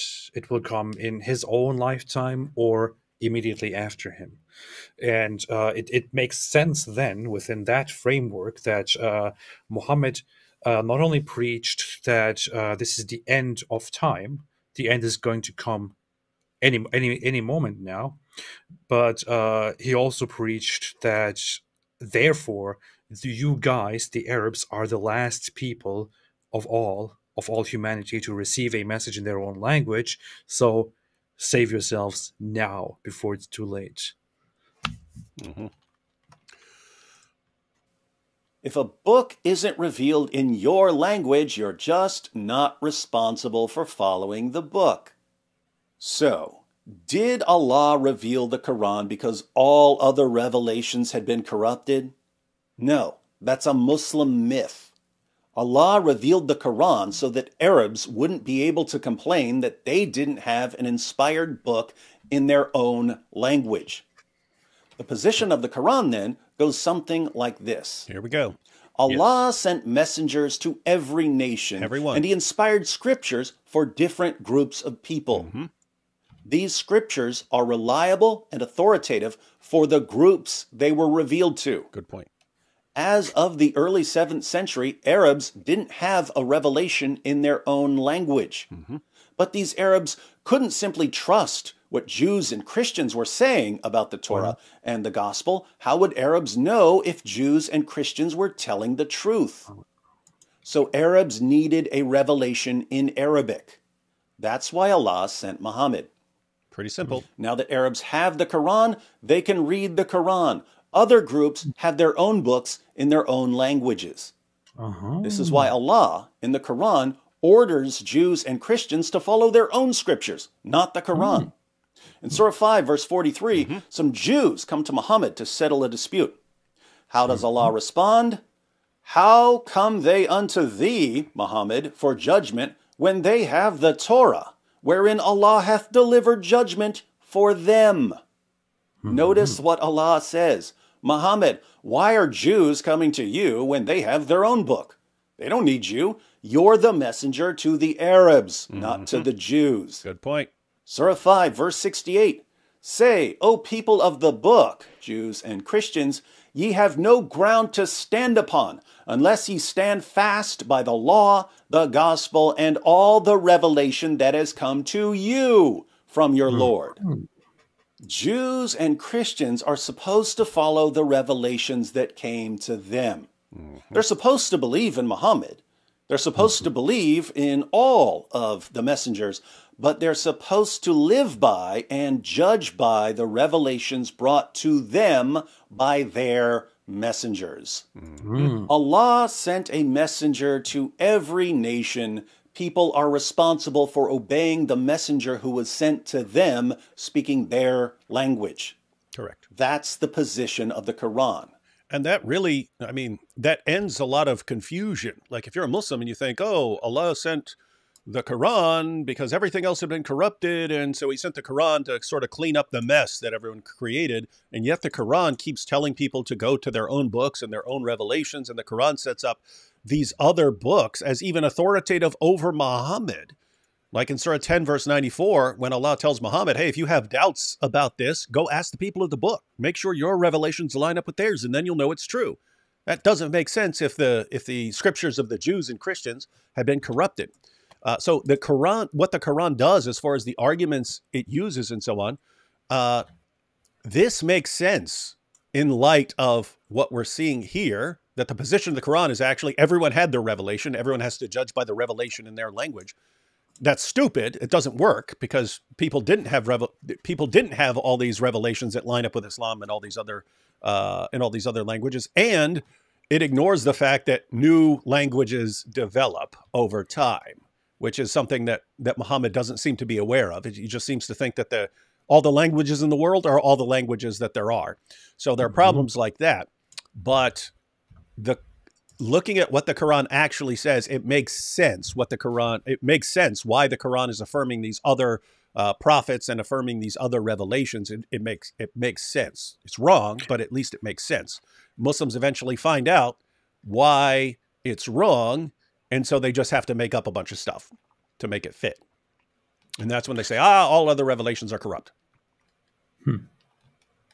Powerful, right? Not bad, not bad. Why is it This a problem? video is not the worst video I've seen in my life. I have to say. Well, I tried, but I tried to make it the worst, but Muslims, well, here goes. Our Muslim friends tell us that the Quran is the book for all people, and that the Quran can only be understood in Arabic. But the point of revealing the Quran in Arabic, according to the Quran itself, was for people to have a book in their own language so that they wouldn't have to learn another language to understand the word of Allah. The Quran was revealed in Arabic so that a particular group of people, the Arabs in and around Mecca, would have a revelation in their own language so that they could understand it for themselves. According to the Quran, if Arabs didn't have a revelation in their own language, they'd have an excuse on Judgment Day. They'd be able to say, Allah, you can't blame us for not obeying you. You never told us what to do in a language we could understand. Allah didn't want them to have an excuse, so he sent them a revelation they could understand in the language they spoke. So we've read the passages. pretty clear. Allah himself says, how can I make this any clearer? I'm giving Arabs a book in their language because they can't just trust what Jews and Christians are saying about their books. in their language. And I can't expect Arabs to spend years learning Hebrew or Greek so that they can examine the Torah and the Gospel for themselves. People need a revelation in their own language. And if they don't have one, they'll have a legitimate excuse on Judgment Day. I can't allow that. So I'm revealing the Quran in Arabic for Arabs. That's what Allah says. But what do our Muslim friends tell us? What do the Dawah guys tell us? They tell us that we all need to live by and judge by the Quran, a book revealed in a language we don't speak and don't understand. They tell us that we either have to just believe what they say about the Quran, or we have to spend years learning a language we don't speak. This is the exact opposite of what Allah says about why he revealed the Quran. Total opposite. This is precisely what Allah says he was trying to avoid. Allah says that he sent messengers to different groups in different languages so that people could understand his commands in their own languages. Muslims tell us the exact opposite. They tell us that we all have to obey a book in a language we don't understand. If you read the Muslim sources, you'll find over and over again that our Muslim friends completely contradict their own God, their own prophet, and their own book. They do that. Why? Because they have to. No plan B. Allah told them that he sent messengers to every nation and that each group had to judge by the revelations in their language. But Muslims eventually checked the books of other groups and realized that they didn't line up with Islam. The obvious conclusion to draw was that Allah and Muhammad had no clue what they were talking about.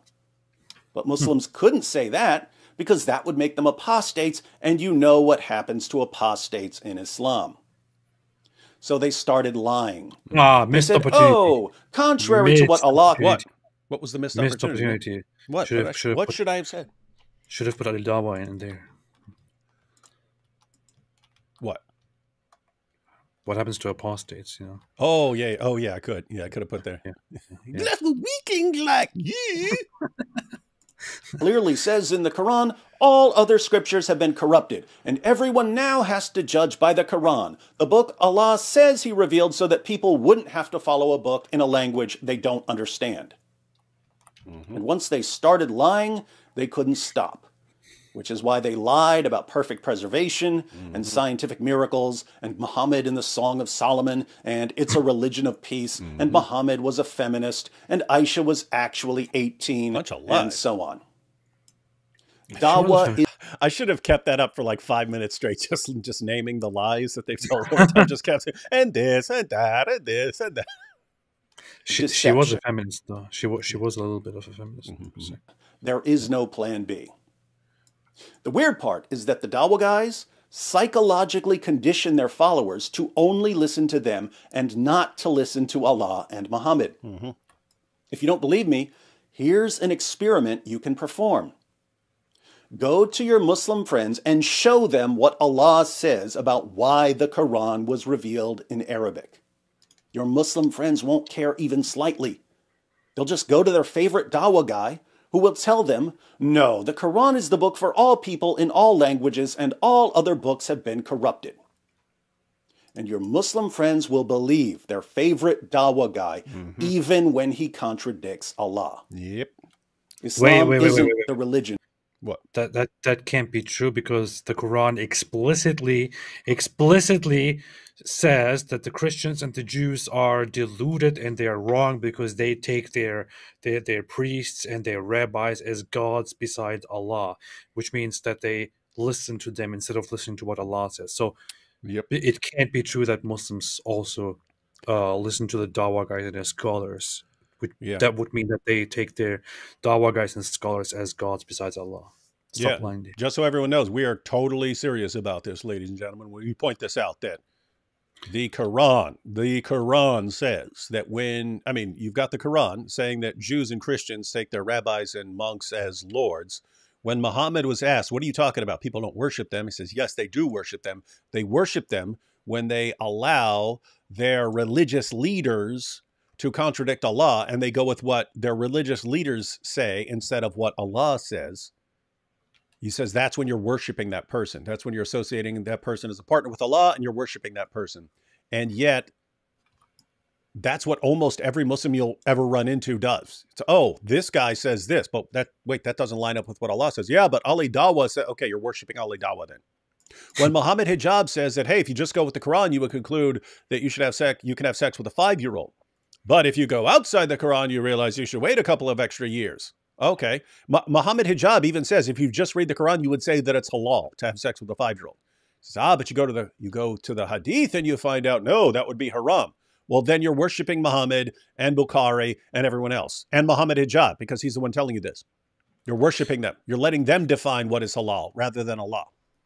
Okay, but it's only bad if Christians and Jews do it, not if Muslims do it. Yeah. So the point here is Muslims are worshiping they're worshiping Muhammad. They're worshiping their scholars over the centuries. They're worshiping their commentators. They're worshiping the Dawah guys. They're worshiping their imams. They're worshiping everyone who contradicts Allah.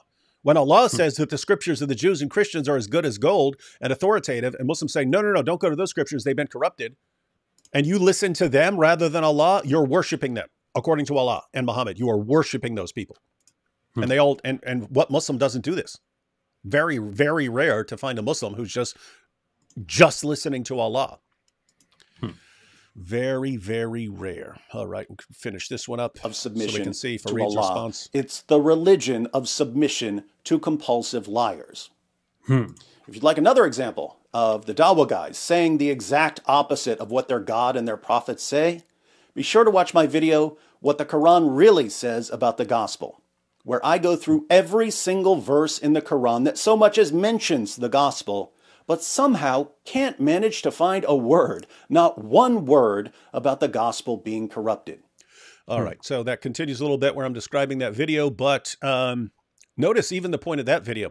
When I show a Muslim Allah ordering Christians When you show a Muslim Allah? Huh. When I show Muslims the Quran saying that Christians need to judge by the gospel, not by the Quran, and that Jews need to judge by the Torah, not by the Quran. It's in their heads that, oh, okay, you're pointing that verse out, but there must be something else that says, no, don't judge by those books. Those books have been corrupted. There must be something else in there. And so what I did in that video, I went through every single verse where the Quran so much as mentions the gospel. And I read them in context. I read the context with them. All the Quran ever does is affirm the inspiration, preservation, authority of the gospel. There is no other verse that mentions it. There's no other verse that says, oh yeah, it's been corrupted. And yet they still won't believe it. No, I heard from my favorite Dawah guy that the gospel's been corrupted. Therefore, who cares what Allah says? My goodness, what is this religion? They're the ones who always complain about shirk, and they're like the kings of shirk according to their own religion. According to their own religion. They're mushriks. This is amazing stuff, man. Absolutely amazing. All right. So but it doesn't count. If you explaining this doesn't count because they will only believe it if a Dawah guy says it. Mm-hmm. Absolutely.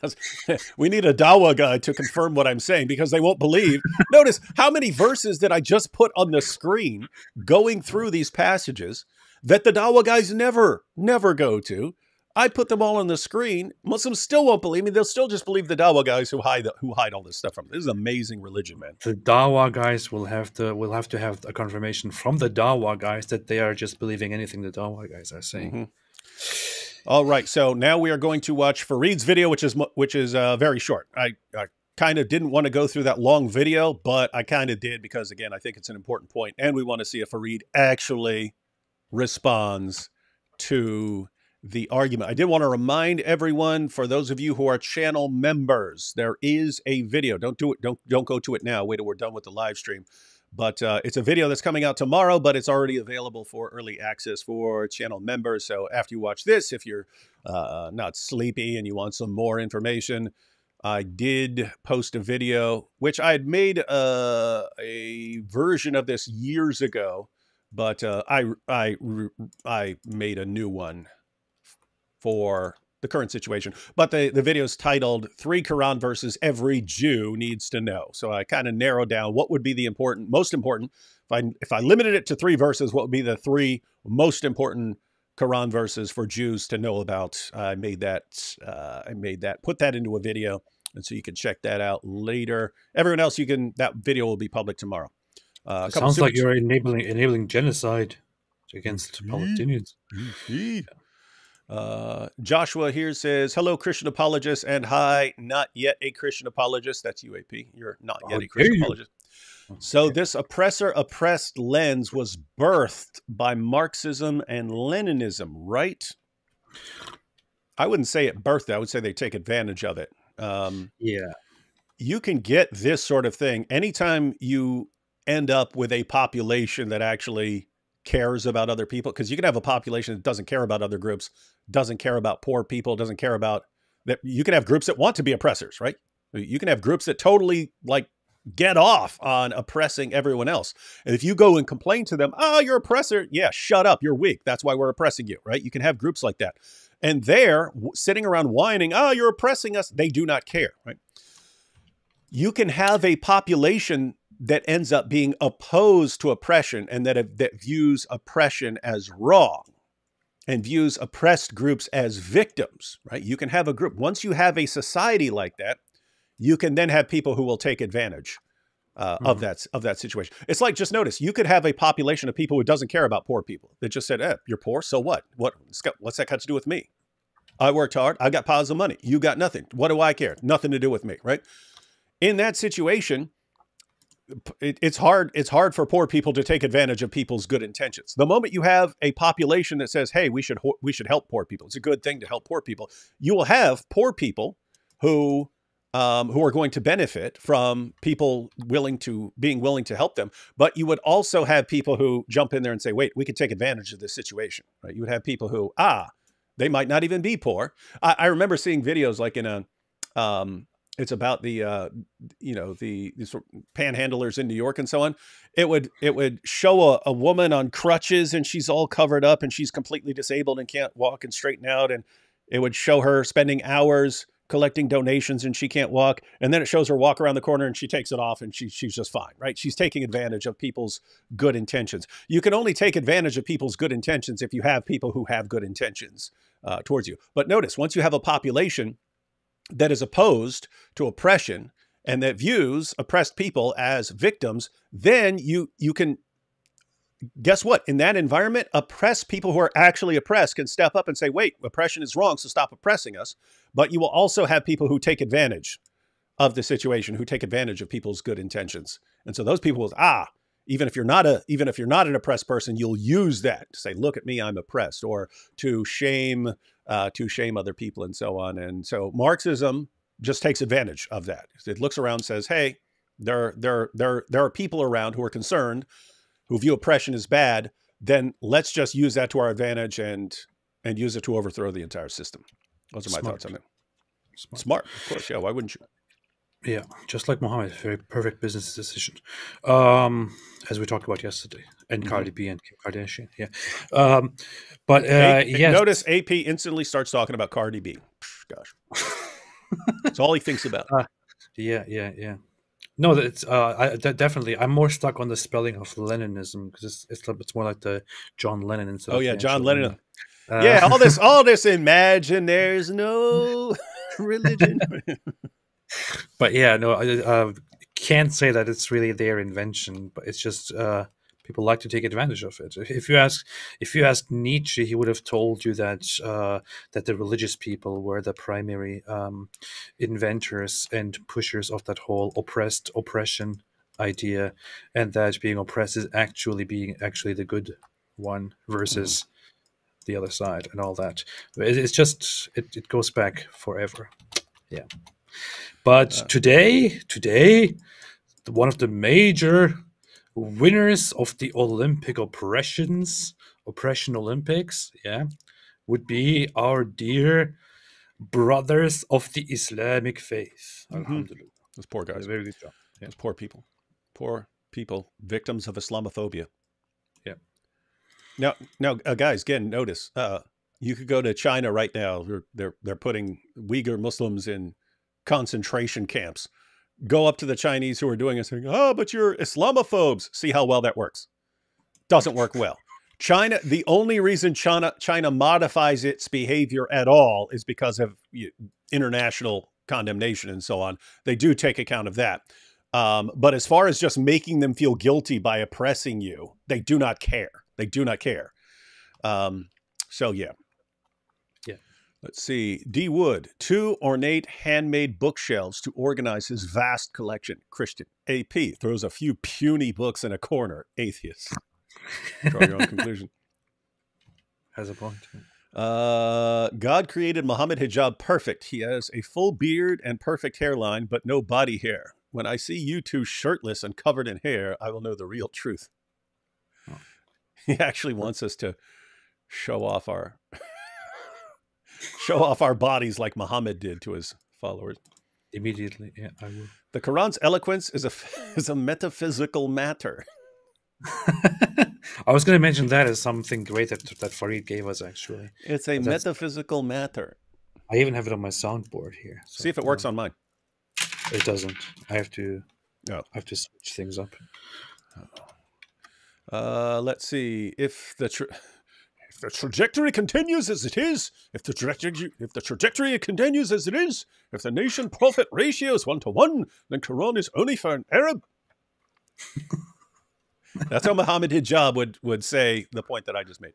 Yeah. Joshua here says, I know you guys tell Chloe to make a book of her poetry that's superior over everything in the Quran, Hadith, and all Islamic sources. You would need to be protected from people who can't handle mockery. Yeah. Yes. Interesting. Yeah. So we would not want Chloe to put any actual identifying information in that. Nigel says an Arabian poet named Asma hurt Mo so bad he attacked her. Oh, this is a poem. You got to read it like a poem, man. An Arabian poet named Asma hurt Maho so bad he attacked her. Her satire was great. She said he was fake, and his insanity was a factor. Nice. This is better than the Quran. It is way better than the Quran. Yeah. How is that not a book? 101 poems better than the Quran. That's it. It should be. It should be a book. It should be a book. And how easy is that to make? I mean, we already have. If we went through our live streams, we've already got 101 poems better than the Quran. Yeah. I could put my my 3-year-old's diapers together, use diapers into a book, and put a hardcover around it and squeeze it, and then put it out there, and it will be better than the Quran. You can make a video titled "Making a Book Better Than the Quran" and do that, and just do that in the video and say, "There, it's better than the Quran." Alex says, "AP, being an atheist, instead of Christmas, do you celebrate Secularmas? If so, I wish you a Merry Secularmas." Yeah, I do actually. Yeah. Thank you, and happy Secularmas to you too. Yeah. What was the Hollywood on? I mean, what was the holiday on Seinfeld that George Costanza's dad came up with? I don't know. I never watched Festivus. It was Festivus. They came up with his own rival to Christmas called Festivus. Noise. I think it was Festivus. Joshua said, if D Wood and AP is not enough to inspire Chloe to share her poetry, I will buy a book of Chloe's poetry. You got it there, Chloe. You already have buyers. Michelle says, serious question. At what point in Muslim history did Islamists ignore Islamicists? Did Islamicists ignore the surahs about revelation in other languages and decide Arabic was the language of Islam? Thanks, D Wood and AP, for the insights. Yeah, it was standard in early Islam, so the first century and a half or so, to view the problem with Jews and Christians as them misinterpreting and misrepresenting what their scriptures say, covering up, concealing it. Notice that's part of the reasoning in Islam. If in order to know what the Jewish scriptures say, you don't speak the language, you have to listen to what Jews say about it. How do you know if they're telling the truth? How do you know they're not covering up or misrepresenting something? So the accusations in the Quran, and Muslims will read these same passages about people twisting their scriptures with their tongues and say, you see, that's they corrupted their scriptures. It doesn't say that. It says they twist the scriptures with their tongues, right? Mm-hmm. So this is talking about speech. And it's not a condemnation of the text. Notice, are there Muslims who twist the scriptures with their tongues? Yeah. So that doesn't tell you that the text has been corrupted.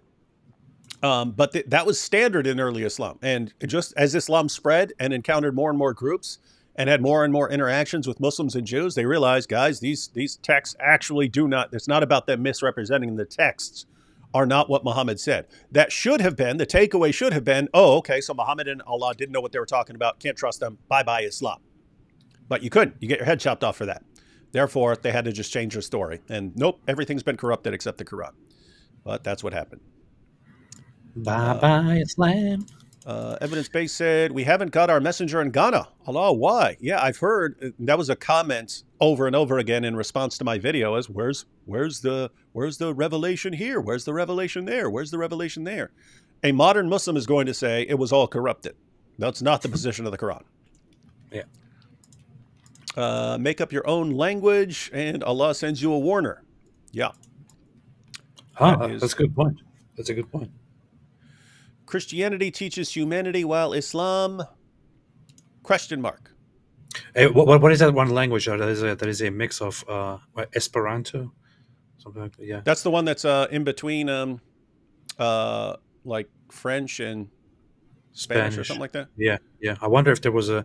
I wonder if a messenger came in Esperanto. No, wait, is that no? The Esperanto is the one that's made to be a simple language, right?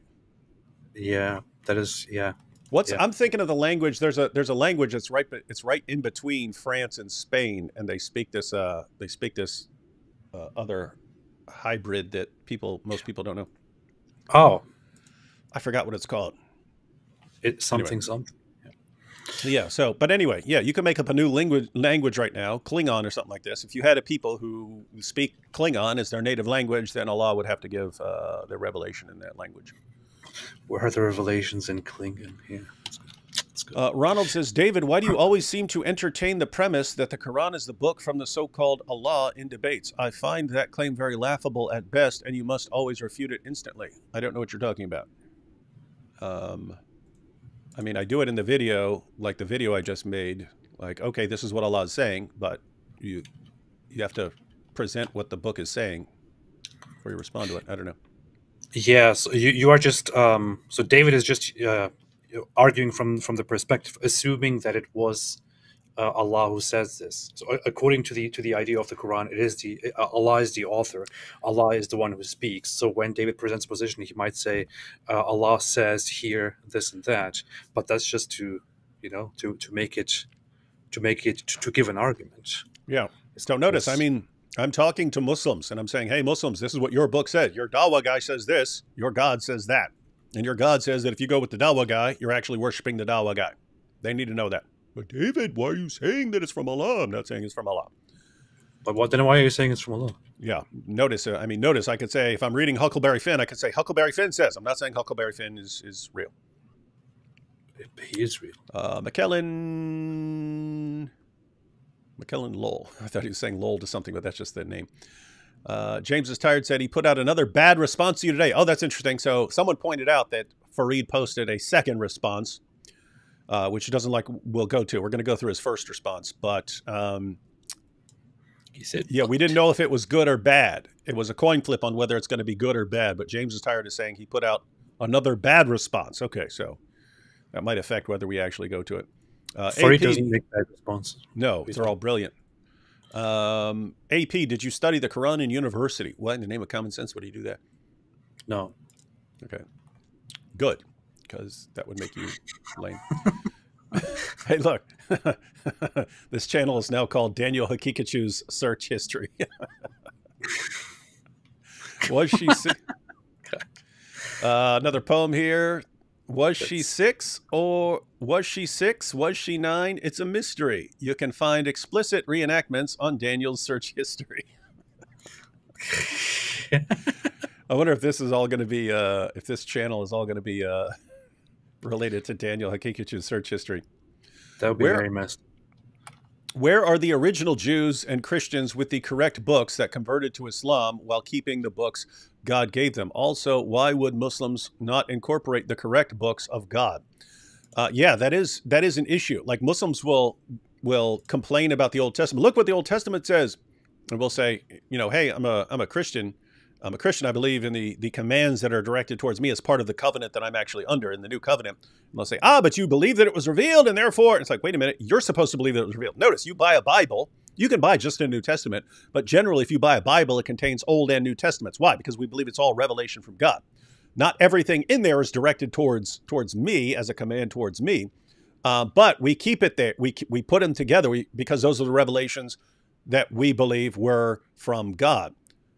According to the Quran, they believe in all those too. So you should, as being pointed out here, you should, if you were getting a book, it should have Quran, New Gospel, and Torah all in it and say, these are the revelations that we still have, something like that. It doesn't really work because, again, I mean, the Quran's position is that all nations had their messengers. And so you should be able to find all these revelations. You don't. It's just a problem. All right, one more, and then we'll go through Fareed's video here. Cliff says, a drunken Joe Biden without a teleprompter makes more sense than Allah's message to the Arabs. Must have been high on Zamzam.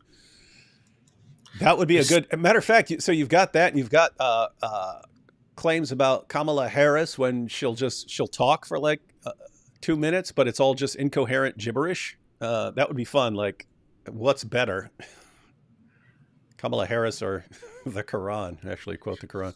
Stop making fun of Joe Biden. Stop making fun of old people. Yeah. Yeah, that is rude. Notice, guys, you don't hear me making fun of my leaders very much. So it's only when they say something stupid about Islam that I'll actually jump in there and say, "Hey, nah." All right. Matthew 6:22, the leather strap of the anus is the lamp of the body. So if your leather strap of the anus is healthy, your whole body will be full of light. So Thomas just put together what Jesus is saying about the eyes being the lamp of the body. I actually did that on Twitter. I put the eye is the lamp of the body. Jesus, the eyes are the leather strap of the anus. Muhammad. People could compare. Nice. Them. All right, let's get it. Let's go through Fareed's response, which is much shorter than the one we just watched. Here we go. Fareed's powerful response. So we've seen what my argument is, and now we get to see Fareed's powerful response, ladies and gentlemen. Powerful.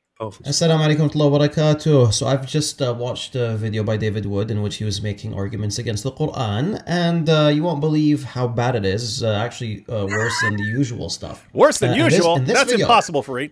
Hey, I have to say I'm digging Fareed's hair here. What is this? I thought Salafis were more strict on like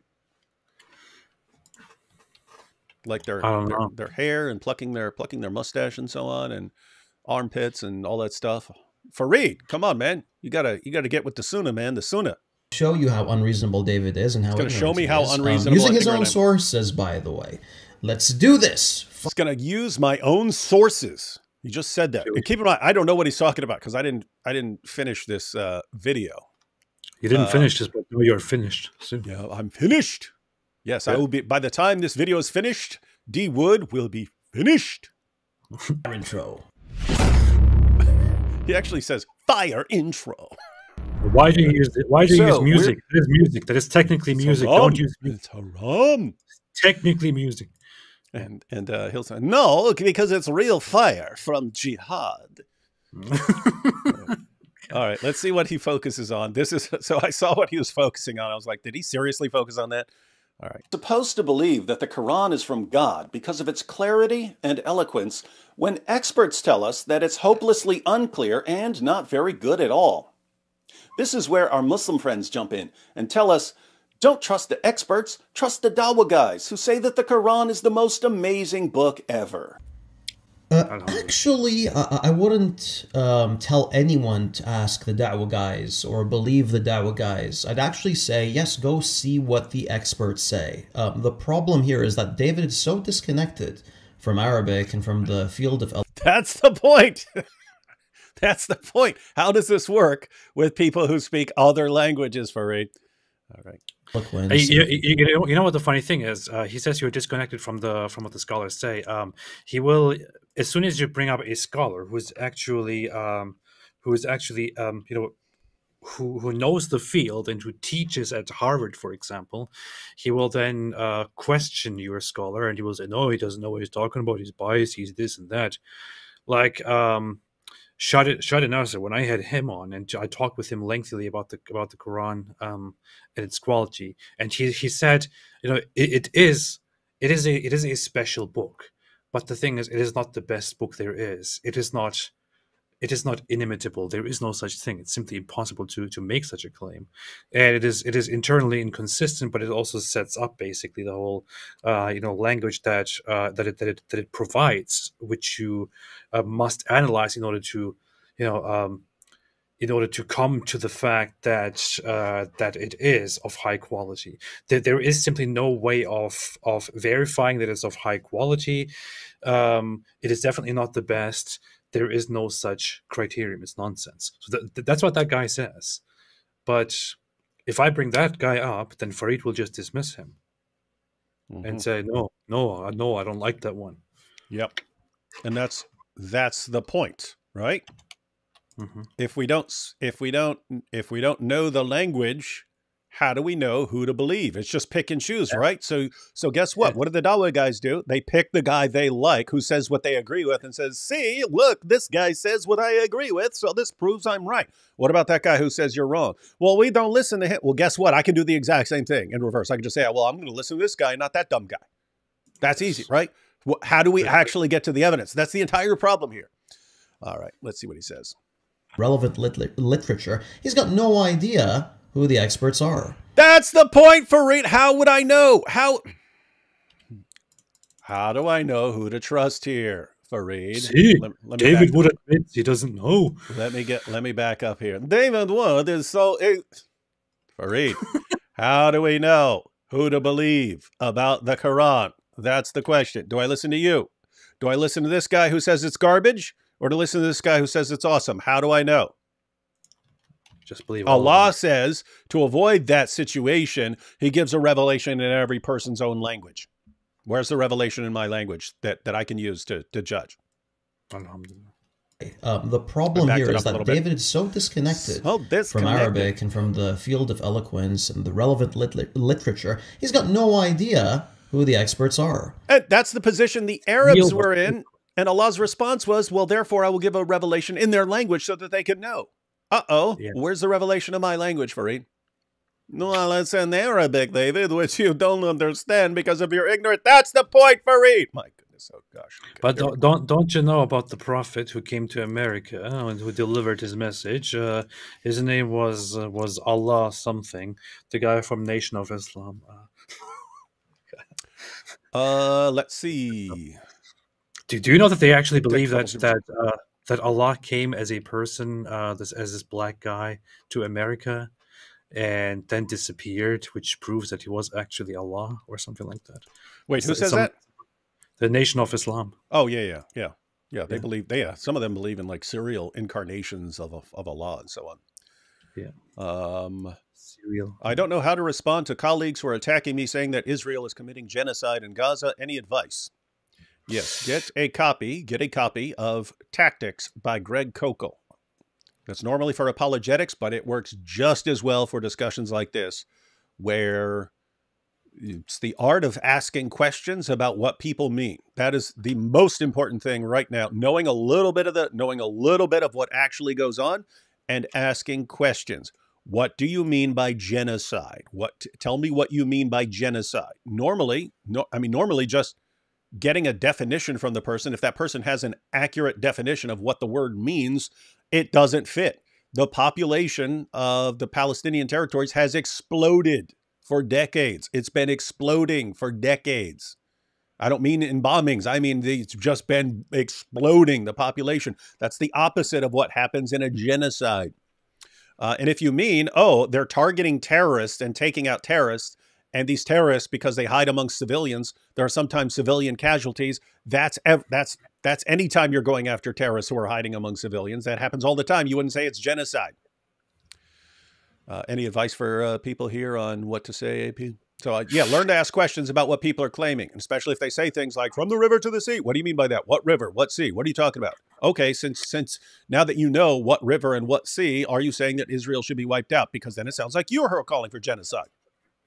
One very clear point would be the Palestinian side, especially if we're talking about the Muslim side, which happens to be the overwhelming majority, has actually consistently preached for genocide.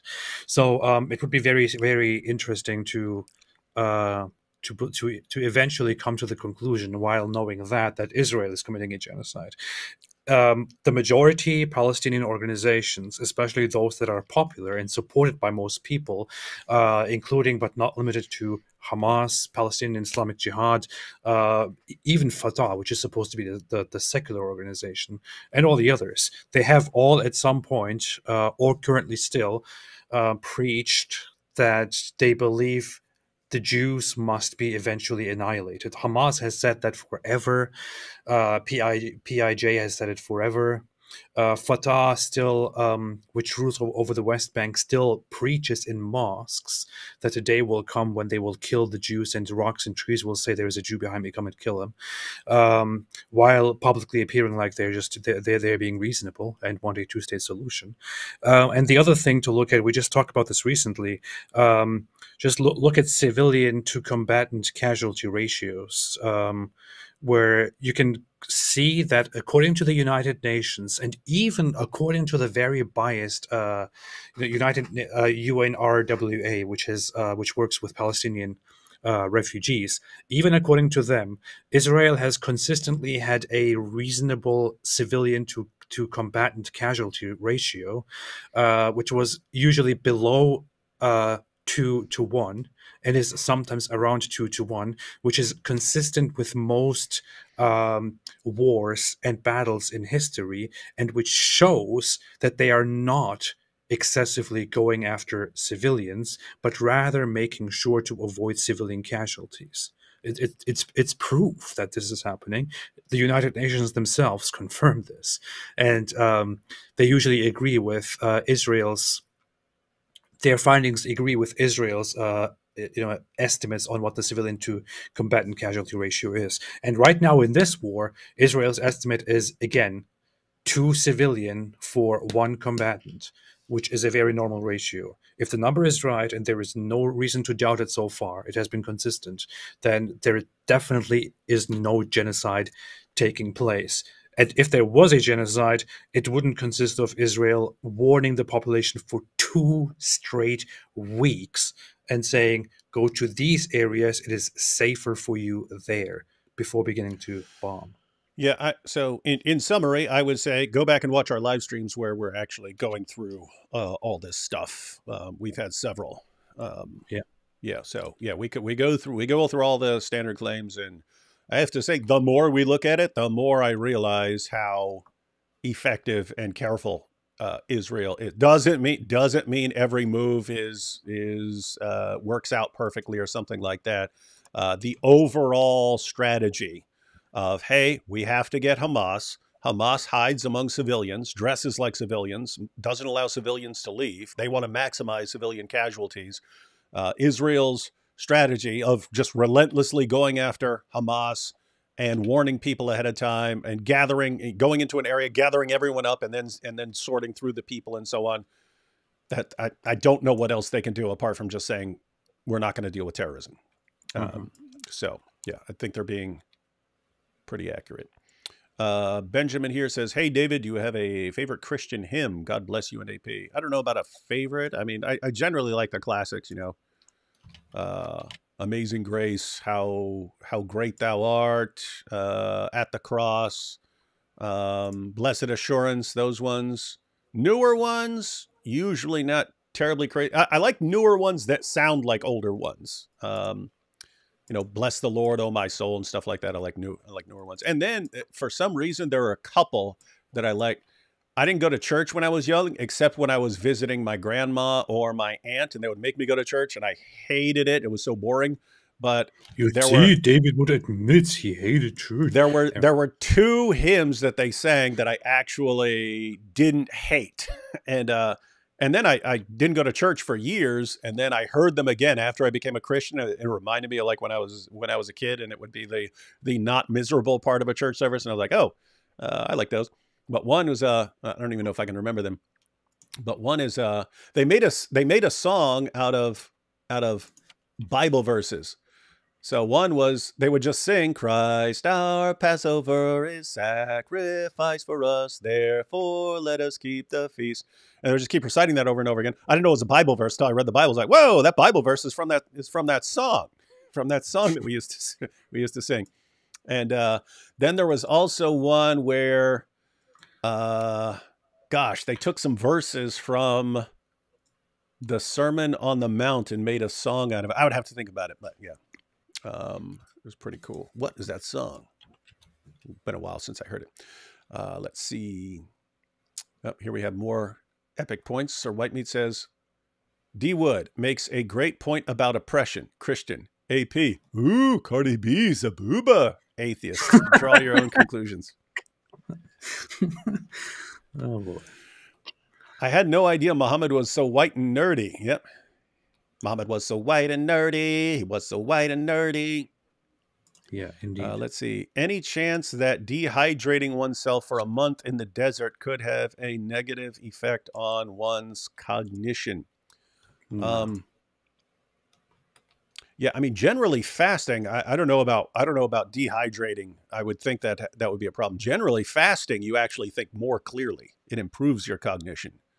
I don't know about being dehydrated. But anyway, let's get back to Fareed here, because he just said I'm a total moron and I don't know what I'm talking about. I'm completely ignorant, and he's going to use my own sources to destroy me. He's going to destroy me. Here we go, ladies and gentlemen. Fareed. And I'm willing to help you, David. Awesome. Because I actually have a list of experts. He said he's willing to help. How many times have we invited him to join us live and explain things to us? Like 1,000?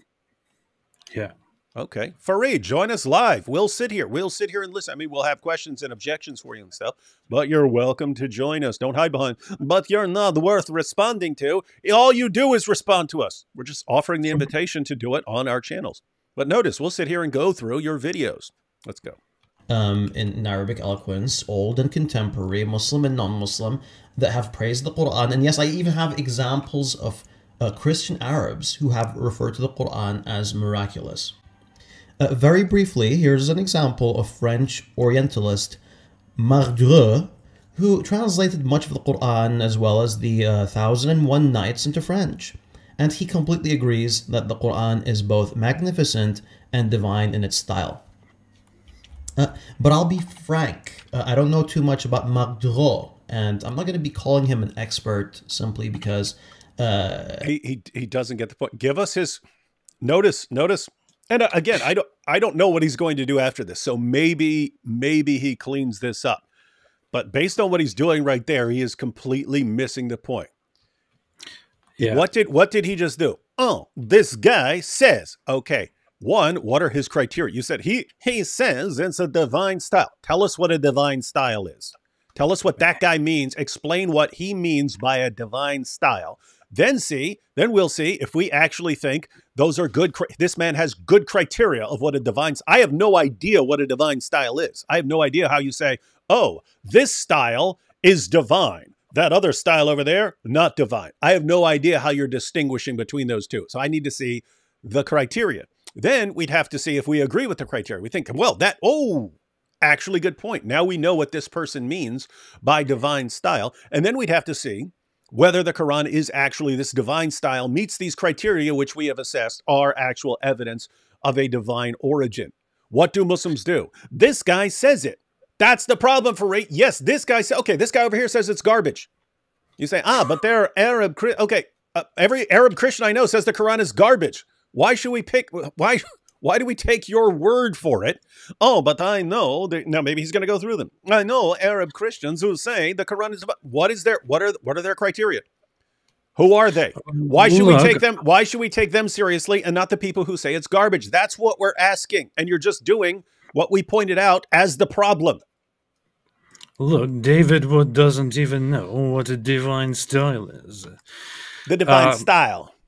What's also funny is that he seriously, as proof, he just brought up a guy that he doesn't even know anything about. That's very interesting. Yeah, which he looked it up and he saw it on some dumb website. That's the point, Fareed. We're looking at your guys' methodology. Let's go to a bunch of people. Oh, this one said something good about the Quran. You see, this is the proof. Okay, what about all the other guys who said it's a bunch of idiotic nonsense? What about them? They're lying. Well, they're obviously wrong. What is this, Fareed? This is circular. You're just being circular. You're assuming that the Quran is great, then going through, oh, everyone who says the Quran is great is telling the truth. Everyone who's not is ignorant or lying. Ha ha. You could do that with anything, Fareed. That's what we're pointing out. But the main thing I'm pointing out is that the method you're using completely contradicts the Quran. It completely contradicts the Quran. You're just saying, well, take this guy's word for it. That's what Allah says in the Quran. That's why he's given the Quran to avoid this situation. So you're doing exactly what Allah says he was trying to avoid. That was the entire point of my video. You beat that point to death, David. I beat the point to death. If you do it again, it will not be bearable any longer. Unfortunately, Fareed will not understand it. but I think many others will. And I'm not sure if his fans will understand it, but I think many others will. So, yeah. And so powerful. All right. Again, I do not know where he's going. Let's see what he gets to. He has a view that is in line with mine. And unfortunately, that seems to be David's criteria. If he can use your position, then that person, whoever he is definitely an expert. No, that is not. He just said what every Dawa guy does. And he says, and that's what David does. No, my position is, you've got some guys saying the Quran is wonderful. You've got other guys saying the Quran is garbage. How am I supposed to know? Allah revealed it. Allah revealed it in a language I do not understand. So what am I supposed to do here? Oh, I'm supposed to just pick the guys you say are right. What am I doing? Why would I do that? Why? What possible basis could I have for doing that other than you saying it? So that's one. Two, that's the opposite of what Allah says in the Quran. Allah says he gives everyone a revelation in their language, sends them a messenger, a warner in their language so that they can know in their language that this is the word of Allah. That's what your God, Fareed, that's what your God says in this book. If that's not what he meant, if he says all of this, but he actually meant, oh, everyone has to judge in Arabic, a language they don't understand, but just mindlessly accept what the Dawah guys say. If that's what Allah meant, then the Quran is not clear. It is the least clear book ever, period. How are you not getting this? This seems quite simple to me. Does everyone else get it? Does everyone else who's watching get this? I feel like this is simple. Everybody got it after the 50th time. Fareed, unfortunately, doesn't, but we don't have to do that again. All right. All right. Back to Fareed. But yeah, let's see what David's experts have to say. The Arabic scholar Gert Puin, for instance, says this: the Quran claims for itself that it is mubin, or clear. But if you look at it, you will notice that every fifth sentence or so simply doesn't make sense.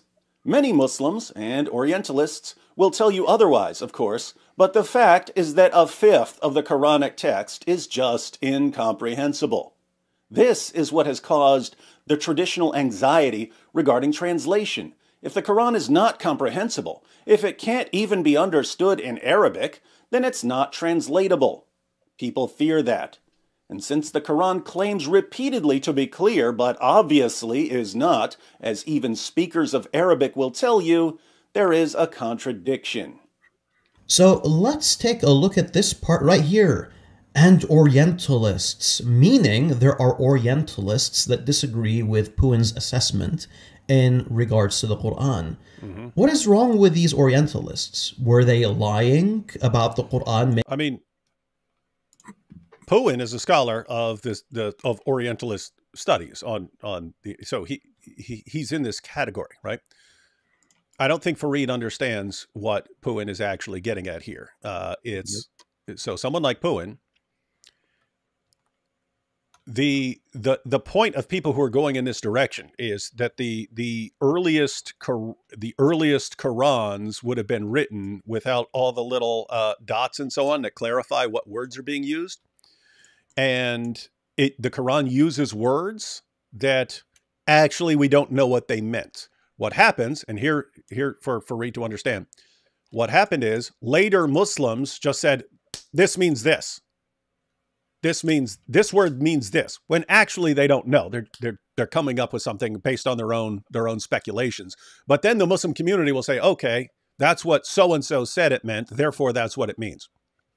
And then you get down to the modern period and people think, we know what this stuff means. And Gert Puin's, one of his points, he's making several, but one of his points is, you don't actually know what that meant. You know what this guy said it meant, and now everyone thinks that's what it meant because this guy came up with a meaning for it centuries ago, and now everyone, even the Orientalists, think, oh, okay, we know what this verse means, when you don't actually know what it means. You don't actually. Later Muslim commentators came up with meanings for these things, and now modern Muslims think, oh, we understand this, and you don't understand it. It's what someone came up with at some point in the past. And he's saying you don't actually know. It's incomprehensible. And he's saying even the Orientalists, even certain Orientalists fell for this, thinking, oh, okay, we know what this means. Why? Because they're reading through the lens of later Muslim commentators. That's good. All right. That's good. Making sense. Are they delusional? Well, yes. Maybe Puin is a ghabi. because I can't think of a good reason for Orientalists to claim that the Quran makes sense apart from. But even if what did you just say? even if we ignore everything that Farid is pointing out here, he still doesn't get it. But these Orientalists say this, right? Okay, so these Orientalists say this. These Orientalists say it's wonderful. These Orientalists say it's garbage. These Orientalists say, hey, we know what this means. These Orientalists say we don't know what it means. Who do we listen to? Who do we listen to? The Quran says it's being revealed so that people aren't in this position. People have it in their own language. We're asking, if that's why the Quran is revealed, why are we in this position that the Quran says that it was sent to avoid? Everything Farid is saying right now is the opposite of what Allah says. My goodness, I don't know how to make it any more clear. Please don't explain it ever again, Dave. I will never explain this again, except I will probably explain it 7 more times before the end of this lecture. No. Making sense? Are they delusional? Well, maybe Puin is a Rebbe, because I can't think of a good reason. Listen to what he just said. Are these Orientalists who say that it does make sense? Are they delusional? Or maybe Puin is stupid. Right. Those are all possible if we don't know who's right. If we don't know what the Quran actually says and how eloquent it actually is, how do we know to go with this guy or that guy? This is the problem. Puin could be a complete idiot. We don't know. That Orientalist could be completely right. We don't know. Or that Orientalist could be an idiot and Puin could be right. We don't know. This is what Allah says. This is what Allah has, according to you, Allah put us in this position of we don't know. And according to Allah himself, this is what he's trying to avoid. I'm serious. Please don't explain it ever It's again. a rule. It's a rule, AP. AP. It's just a rule. When you're explaining it for the Dawah guys, you have to explain it 487 times before you can even hope that they get the point. If he doesn't get it after now, there is simply no hope. If he didn't get it after the second time, there is no further hope. I don't think it's necessary to ever explain it again.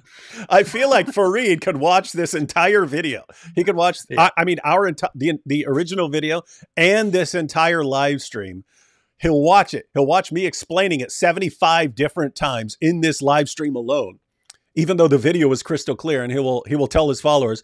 And so David is saying that Gert Puin is the only one who's correct in all of this, and that we should just go with Gert Puin. But David is wrong.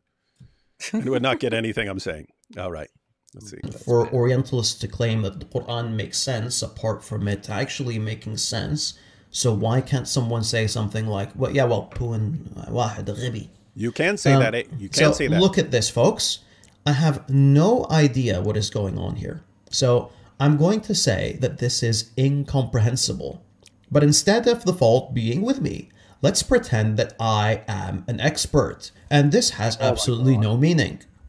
The Iranian scholar Ali Dashti, in his book 23 Years, adds, "The Quran contains sentences which are incomplete and not fully intelligible without the aid of commentaries. Foreign words, unfamiliar Arabic words, and words used with other than the normal meaning. Adjectives and verbs inflected without observance of the concords of gender and number, illogically and ungrammatically applied pronouns which sometimes have no referent, and predicates which in rhymed passages are often remote from the subjects. These and other such aberrations in the language have given scope to critics who deny the Quran's eloquence." AP, wasn't it funny? Because this is exactly what I thought when I was making it that they would focus on instead of the actual point. When I specifically said this is just to illustrate and set up the problem. That's what always happens. It's awesome. So... Farid, I have to say something here. Like we said some very nice things about you during this live stream, and it wasn't even a setup. We have probably actually meant those things. But I said before, and unfortunately, when someone says this, it sounds really bad, and it sounds very insulting and very condescending, and very arrogant. I know, I am aware, but there simply is no other way of saying this, because you keep thinking that you're actually making fantastic points and that we're just ignoring it or whatever you're thinking. But I said before that you are possibly one of the dumbest Muslim apologists in the scene. And I must say, after this presentation, I can only confirm this once again. Look, no disrespect. It is not your fault. No disrespect. You're dumb. What's wrong with you, man? It's really not your fault. I think you're very knowledgeable. You read a lot of things. You obviously studied Islam a lot, and I respect that. Look, I admit here that I respect your knowledge and I respect your studies and I respect the fact that you have a lot to say. But I sincerely think that you are not very smart, not very intelligent. And you know what the problem about that is? Look, I will not say, for example, that Mohammed Hijab is not very intelligent. That guy is intelligent. He's just a scumbag. But for you, you are probably a good guy and you are knowledgeable, but you are not intelligent. And the problem with that is when you then make cocky videos like these, and we look at them and we listen to them, it is incredibly painful for those who are further advanced, whom you might perceive as stupid or ignorant because you don't understand their world. So I'm sorry to put it this way, and I know it sounds very bad, but this is the problem. So I know. Well, that was pretty rude. So AP has just resorted to insulting Fareed because he cannot refute Fareed's powerful arguments. What are you laughing at? Are you laughing? Why are you stuttering? Why are you stuttering laughing? Couple comments here. You should do a stream where you and Guy with no bookshelf take calls from our friends from our favorite religion. Also, thank you for Nabil. Yeah, I wouldn't mind doing a kind of call-in show. There is this ongoing problem. Thaddeus has it that as soon as he says everyone's welcome to join in the stream, Muslims go in there and start posting porn pictures.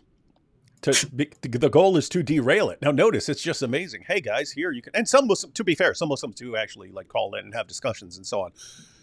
But it's even difficult to do that because as soon as you put them live, they start porn, and it's like gay porn. It's like, what in the world? How do you expect? Ooh, this is a good question. How do you expect apostasy rates to grow over the next decade? I expect it to snowball. They call it an avalanche for a reason. We pointed out before, you go back like 20 years, it was still a common myth that no one leaves Islam, even though there were people leaving Islam. But it was just, there were so few people who left Islam and were making it public that Muslims were still able to say no one leaves Islam. And if you were a Muslim who left Islam, they would say, nope, you were actually always a Christian or something like that. And you're pretending to convert. Now there are so many ex-Muslims that we know who are actually ex-Muslims that they can't cover it up. And they're the ones pointing out how many people are leaving Islam in the US and around the world. And, between 5 and 10% of people who are counted Muslims in Muslim countries are actually closet atheists. 24% was the statistic years ago. I've seen higher numbers since then. But 24% of Muslim youth as of like 6 or 7 years ago were leaving Islam. You've got, there was a poll that showed that only about 40% of people who are supposedly Muslims in Iran are actually Muslims. So Iran is theoretically a Muslim minority country now because of all the apostasy. And that's all accelerating. But basically what you had, ladies and gentlemen, was for centuries, Muslim leaders were able to keep their people isolated, insulated from hearing any criticisms of Muhammad and from hearing a serious presentation of any alternative to Islam. And now, all of a sudden, you've got all these Muslims who moved to the West, so they are now no longer completely insulated. And we have the internet, so we can talk to Muslims in Pakistan and Saudi Arabia and so on via the internet. So now Muslim leaders are no longer able to keep their people in a bubble. And Islam is collapsing because of it. But notice that just started. That just started since we were doing stuff. And it looks like that's going to accelerate. You've got the latest Dawa plan, which is put out by Ali Dawa, that, okay, all the arguments, yeah, there's garbage, there's total nonsense, but people's going to convert because of our intolerance. I'm not exaggerating. That is exactly his argument now. That, yeah, all our arguments are garbage, they don't work, but people will convert because they're so sick of tolerance that they're going to want intolerance and they're going to come to Islam. And good luck with that. But notice that's the state of desperation they are in. People are going to convert just because Islam is intolerant. And then the other thing they're doing is they're clinging to any random social media influencer who becomes a Muslim, and it doesn't matter. That, like, they'll view Sneeko and Andrew Tate as the saviors of their religion. This is absolutely pathetic, but I think they're going to go in that direction. They're going to flex more. They're going to think that they need to be more aggressive and more intolerant, and this is going to impress everyone, and it will impress some people. There are people who are so sick of overblown tolerance that they're going to oh gosh, let's just get away from all this nonsense and convert to Islam. There will be people like that. It is not a good long-term strategy. It's going to collapse. What do you think, AP? How do you think apostasy rates? What do you think is going to happen with apostasy rates?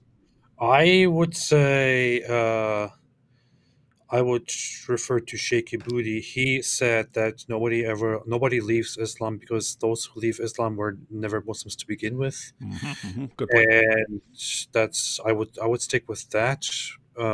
Or I would simply say that what Apostate Prophet always says is that it will end within the next 100 to 200 years. Just depending on your school, you can take either of those. I think we're going to get in the very near future, once this latest Dawa tactic crumbles, which again is just we'll cling to Sneeko, we'll cling to some random influencer. I think that's going to collapse. And they've got nowhere else to go. There's nothing else because it's all been a lie. All their arguments have been lies. People now finding out that they're all lies. And so I think it's going to collapse on TikTok. Once TikTok is their last stronghold of Dawa. I think that's about to collapse too. Imagine like anyone you ask in the West generally who talks about these these I don't know, intellectual matters, regards TikTok as like the lowest place in terms of like garbage, like intellectual arguments. I guess I'm just trying to be very nice here, but but Muslims are really looking at TikTok right now. Like that is where Muslims put their hope in, the lowest place in the intellectual arena. That says everything. Yeah. Indeed. Catterson says, I created my own language. Where's my messenger? That is a good question for Fareed. Yeah. Where? Peace be upon me says, hi, David. AP, new evidence is suggested Muhammad was from Iraq or Hira. Also, any thoughts on Christoph? I think it's Christoph. Is it Christopher? It's Christoph. Christoph Luxembourg. Aramaic Quran origin. Yeah, so Luxembourg is from the revisionist school, which sort of rejects the standard Islamic narrative about the origins of Islam. But I've never really studied the revisionist school. So I've pretty much always just gone with the standard Islamic history of events, and you of course have tons of people questioning that story, whereas I just kind of go with the story and then raise objections based on that story. But yeah, there are people who have varying levels of skepticism about the early history of Islam, period, and where Muhammad is coming up with this stuff. Notice you can still grant the basic timeline and think that Muhammad is stealing all this stuff from other sources. It's clear that Muhammad's plagiarizing. The question is, where is he getting all this stuff? And yes, some people would say he's getting this from actually earlier texts. Any thoughts on this, AP? We should get someone who's like a representative of this line of thought on here to break down this position. Possibly. I'm not entirely, I'm not familiar enough to precisely critique the whole Aramaic Quran origin story. I do know about, what's their names? What are their names? Those guys with Petra as the origin and all that. I know about that part, and I know about some of the reasoning that they use to doubt that the whole story took place in Mecca, for example, and all that. But I don't know. I find their reasoning generally not very strong for different reasons, and I think I don't really have any reason to doubt the idea that Muhammad was, that Muhammad was actually, as Muslims presented, or as Islam presents it, there in this insignificant little desert of Mecca, and that he did indeed recite certain things which people then wrote down, and those things were just not very good, and that he was mentally unwell. I don't know. How can you say they're not good when Farid says there's this French guy who says otherwise? AP, bam. By the way, I don't know much about this French guy, but yeah. Yeah, but he agrees with me, and therefore I'll agree with him, even though I'm about to accuse David of just agreeing with the people who agree with him. Ha ha. Eat a full Quran, please. No, there would have to be a very good reason. I might feed an entire Quran to an animal or something, but I will do it.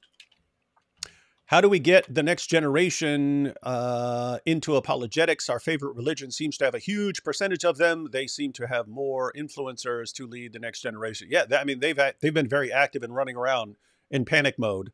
The avalanche of apostasy. This can only stop if we really get on board. So they have, but they focus on, TikTok and so on. So yeah, we do need to get people interested in responding to all that stuff and interested in apologetics.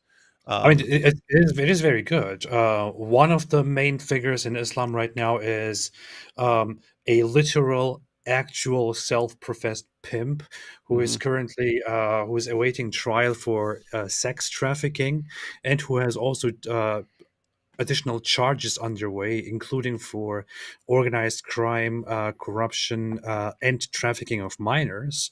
And then the other influencer is some guy who was banned from YouTube after he referenced a female YouTuber and basically implied, raping her and insulting her in different ways, and is also constantly spends his time sleeping around and just treating women like trash. And then we also have a bunch of people on TikTok who don't know anything about anything and who just jump on the latest trend. So I don't think that there is much to be concerned about.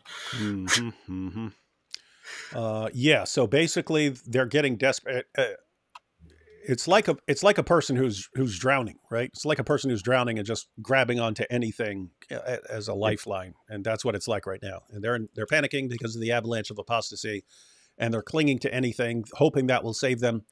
And I don't think it's going to work. I think it's going to collapse. Yeah. Hey, David, I have a little gift for you. You Sweet. ever heard of the alleged expert that says that the Quran is beautiful and unique, and that there was no precedent for it in the earlier literature of the ancient Arabs? Its effusion from the tongue of an illiterate man with no education, let alone literary training, is a phenomenon which, in this respect, can justifiably be referred to as a miracle, or be described as a miracle. He also praises some specific chapters like Surah Al-Balad as a shining example of prophetic eloquence. Any guesses who this is referring to? Yes, it's Ali Dashti, your own source, the person that you refer to as an expert. Just to be clear, Ali Dashti does not believe that the Quran in itself is a miracle of eloquence. However, these statements clearly conflict with what David is trying to present to his audience. So he doesn't get the point. He doesn't get it. Okay. No. Farid. This point, it's actually different because we've been asking, okay, why should I listen to this guy versus this guy? Okay, when Ali Dashti, the Iranian, says something nice about the Quran, and when he says that it's horrible, it's pretty horrible. Which Ali Dashti do we go with, right? Do we say, hey, when he's saying that it's garbage, we agree with him there, and over here he's just, he's just trying to say some nice things because he doesn't want to get executed? Or do we say that no, right over here that's when he's telling the truth, when he says it's really awesome, and over here he's just trying to say some things for for non-Muslims or something like that? What do you do? the only way we can know is if we understood it in the language, which is what Allah says he was revealing the Quran for, so that everyone would have a revelation in their own language. But he said he sent him to everyone. How are you not getting this? I don't know. Sorry, I had to annoy you again, AP, but this one's actually different. But notice, I mean, Fareed's method would be, okay, so we'll read all this stuff. Oh, he's saying over here it's garbage, but over here he says it's great. You see, he gives it the thumbs up. My goodness, man. Okay, all right, back to Fareed. Do you agree, David? You believe that Ali Dashti's assessment is correct? He really thinks I'm going, look, Nothing to do with the point, Fareed. Here's what Ali Dashti said. Therefore, that's what I'm going with. No. Oh my goodness. This is confirmation that he didn't get it at all. Yeah. This is the confirmation that he didn't understand it at all. That's crazy. And I thought in that video that I was going with overkill by explaining the point over and over and over and over again and quoting passage after passage after passage after passage. Jeez, this is so stupid. Personally don't, by the way. But do you agree with his claims? Is he only an expert when it suits you? Notice, we're supposed to convert to Islam because of the supernatural eloquence of the Quran. But how are we supposed to know that the Quran is supernaturally eloquent when we don't speak Arabic? What our Muslim friends are really telling us is this. We either need to trust what the Dawah guys say about the Quran without understanding the evidence for ourselves, or we need to spend years studying classical Arabic so that we can perhaps find the evidence for ourselves someday. If he actually understood that, that's the point. Okay, maybe he's actually going to respond to it here. Because now he actually posted the point. This guy says this guy says that, this guy says this guy says that. Everyone's telling us something about how wonderful the Quran is. Who do we listen to? We don't speak the language. You know what? I'm making a prediction here, and I'm going to assume that he will say something along the lines of that you are claiming we should just trust the Dawah guys, but no, there are scholars. He will again misunderstand the point and be stuck with it. Please, Fareed, prove me wrong, please. Yeah, so let's get past all this Da'wah guys stuff. We've agreed that we're only going to be using experts when it comes to this topic. Oh, not the point. Oh. Okay, but let's see what he's going to say. So you have two options when it comes to looking into the claims of the Quran being a miracle. And yes, the second one is definitely a lot harder. But you see, the thing is that So the second one, if he's talking about the point I just made, the second one, spending years learning Arabic, that would be hard. That would be the harder one, rather than just going with what someone says. But if you just go with what someone says, who do you go with? That's the question. Let's go. Previous physical miracles are not even accessible to you. You've never seen the sea split, and you never will. And you've never seen the raising of the dead, and you never will. How do you know? Islam provides you with a miracle. He says, I'll never see the raising of the dead. What about the resurrection, Fareed? Fareed denies the resurrection. Pow. That you can actually access. However, again, it's not the easiest thing to do in the world, and you're going to have to spend a good amount of time studying the material. But again, the Arabs could have done that. Allah could have said the Arabs need to do that. He didn't. He said, no, it's too hard. You needed something in your own language. Oh my goodness. This guy. And he's saying, yes, it will be hard, but you can do it. Then you have option one, which is relying on the statements of the experts in the field. Now, I know what you're thinking. You're saying, but why should I believe in these testimonies? Well, aren't you already believing in the testimonies of those that spoke about the splitting of the sea and those that spoke about the raising of the dead? If you believe those testimonies, then why are you rejecting the testimonies of those that have claimed the Quran is a... Because what David is saying is that your book is setting the standard with which then the idea that the Quran is the final book for all humans in the world directly contradicts. So what David would eventually trusts or doesn't trust has no relevance. I repeat, no relevance at all to the point. Fareed. Oh my God. This, Fareed, the entire video is about you guys saying something, Oh, saying that Islam and the Quran and Muhammad are something completely different from what the Quran says they are. Allah in the Quran says, this is what the Quran is. This is why it was revealed. This is why Muhammad was sent.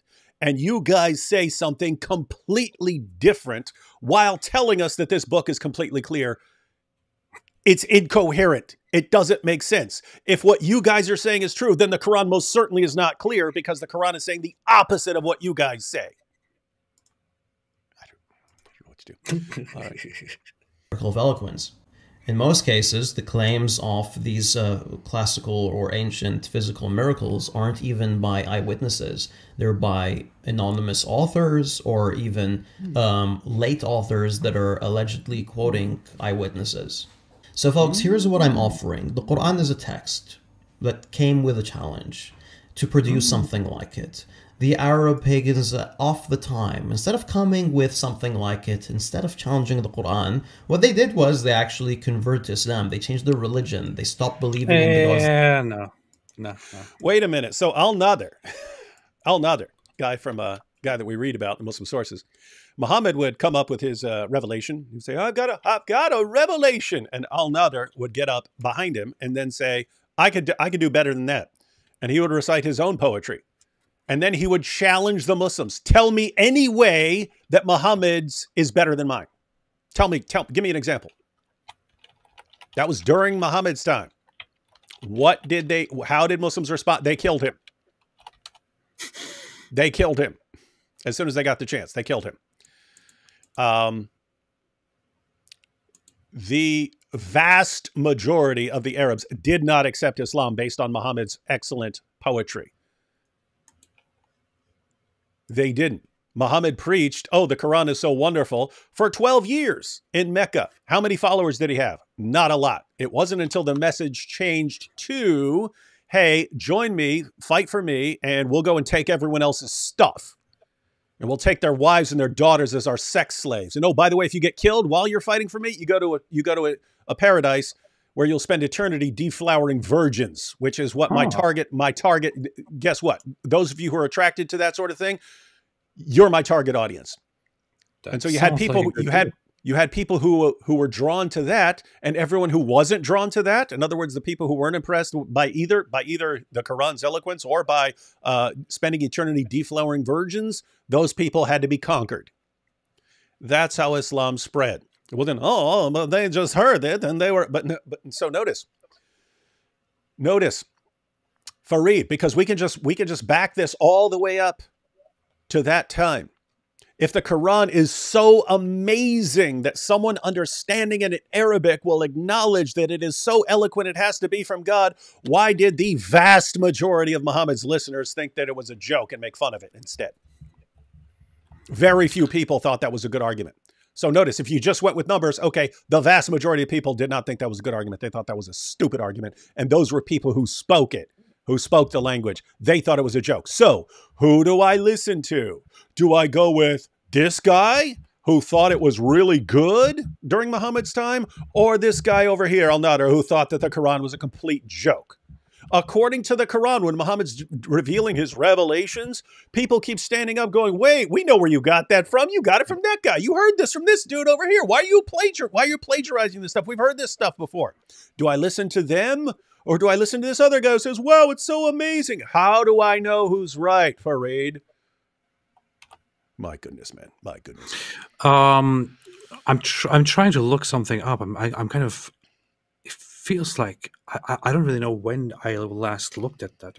I thought it was in Ibn Ishaq about the Battle of Badr, but what, were they killed? Were they killed, Al-Nadir?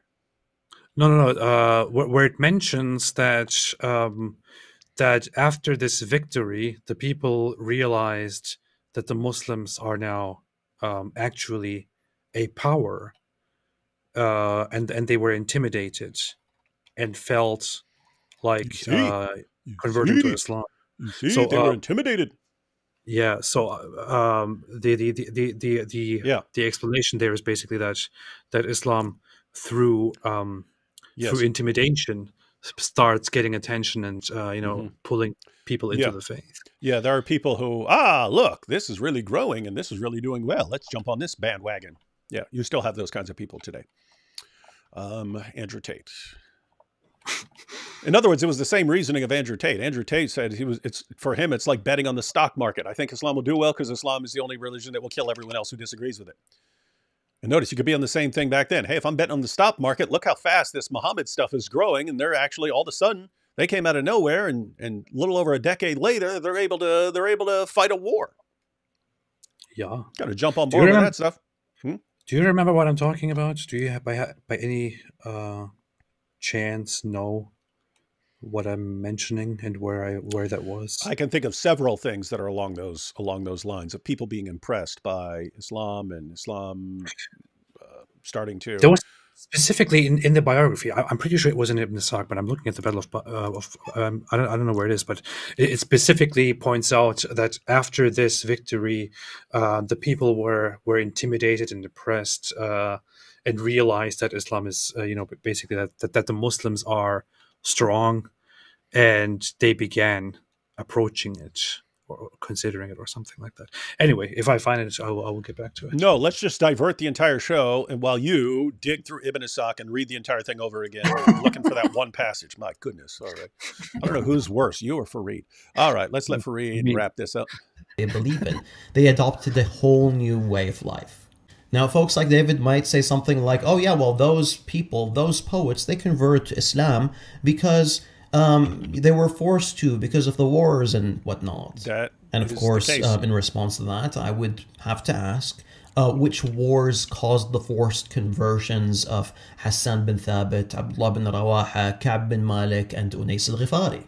And then after David spends the next 15 minutes looking up those names, even though he should have come across them in the past 30 years that he's studied Islam, he'll conveniently ignore this video because he's got no good answer and would rather avoid embarrassing himself. Did he say I'll avoid this video when we sit there literally going through the entire thing?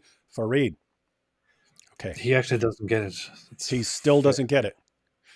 Suppose you name every person who was actually impressed by the Quran. List them all. And I put together another list of people who thought the Quran was a stupid joke and it was terrible and they made fun of it. How do we know who to listen to? That's the point. You, the Dawah guy, will say, go with these guys. They said it was amazing and eloquent. Okay, why go with those guys and not these guys who thought it was a joke? Why? We don't know. Allah says he doesn't want us to be in this position. Therefore, he gives us a revelation in our own language. Where is it? You're saying it's in Arabic, which is the opposite of what your God says. And so your everything you're saying, Fareed, every single thing you're saying contradicts what Allah says. And you still don't get it. That's the point. You could...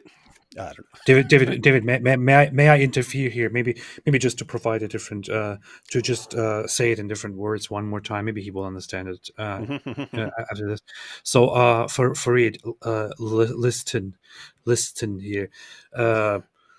Listen. Quit pronouncing every single letter. Listen, Fareed. I would actually understand, AP. I would understand people who, English is second, third, fourth language for them and so on. I would understand pronouncing every single little letter. But in Turkish, every single letter I see in Turkish makes a completely different sound from what everyone thinks it makes. So you're the last people on earth to criticize English. But go ahead. That's not true. Listen, Fareed. David might believe in completely different things, might have completely different standards for what he believes is correct and what is not correct. I might believe in, flying unicorns that are pink and green in color, that bring people soup at night and that steal your belongings in the early morning. And I might believe that because I heard it from somebody who lived 2 million years ago, which I got confirmed by somebody's cousin or whatever, completely strange standards, right? I can still sit down here and look at the Quran and make the argument that David is making, because the argument that David is making is not, I can't trust this. I can't trust the source. What David is making is the Quran says it specifically sends a book to certain people in their own language so that they don't say, we were not given a book in our own language. So how shall we understand these messages that were given to these other people? So where is a book in our language? So Allah explains, therefore he sent a book in Arabic to them, to the Arabic speakers, so that they can never make that excuse, and now the case is closed. He will now ask the Arabic speakers when they are dead, did I not send a book to you in your language? And the Arabic speakers will say, yes, you did. So that will be case closed, problem solved, right? Except, and here is the problem that David points out, if you now argue that the Quran is not just a book for the Arabs, but for everybody in the world, including for David Wood in America, who does not speak Arabic, then how did Allah actually solve the problem? He didn't, because now David Wood can say, hey, I don't speak Arabic. It didn't come to me. I missed it. Where's my message? Where's the message in my language? Now, you could say, oh, David Wood is expecting too much. Okay, it doesn't matter. What matters is that this is Allah's standard, and Allah's standard failed by Allah's standards. I hope this is clear. I hope this is understandable. If you don't understand this, I hope somebody else can explain this to you. If not, please just quit and delete your channel. Thank you. All right, that wraps it up. Let's go ahead and finish out Fareed's point here. Further. This is the end. And to the rest of you guys, assalamu alaikum wa rahmatullahi wa barakatuh. Oh, that's the end. Oh, wait, no. Okay. I remember there's a clip.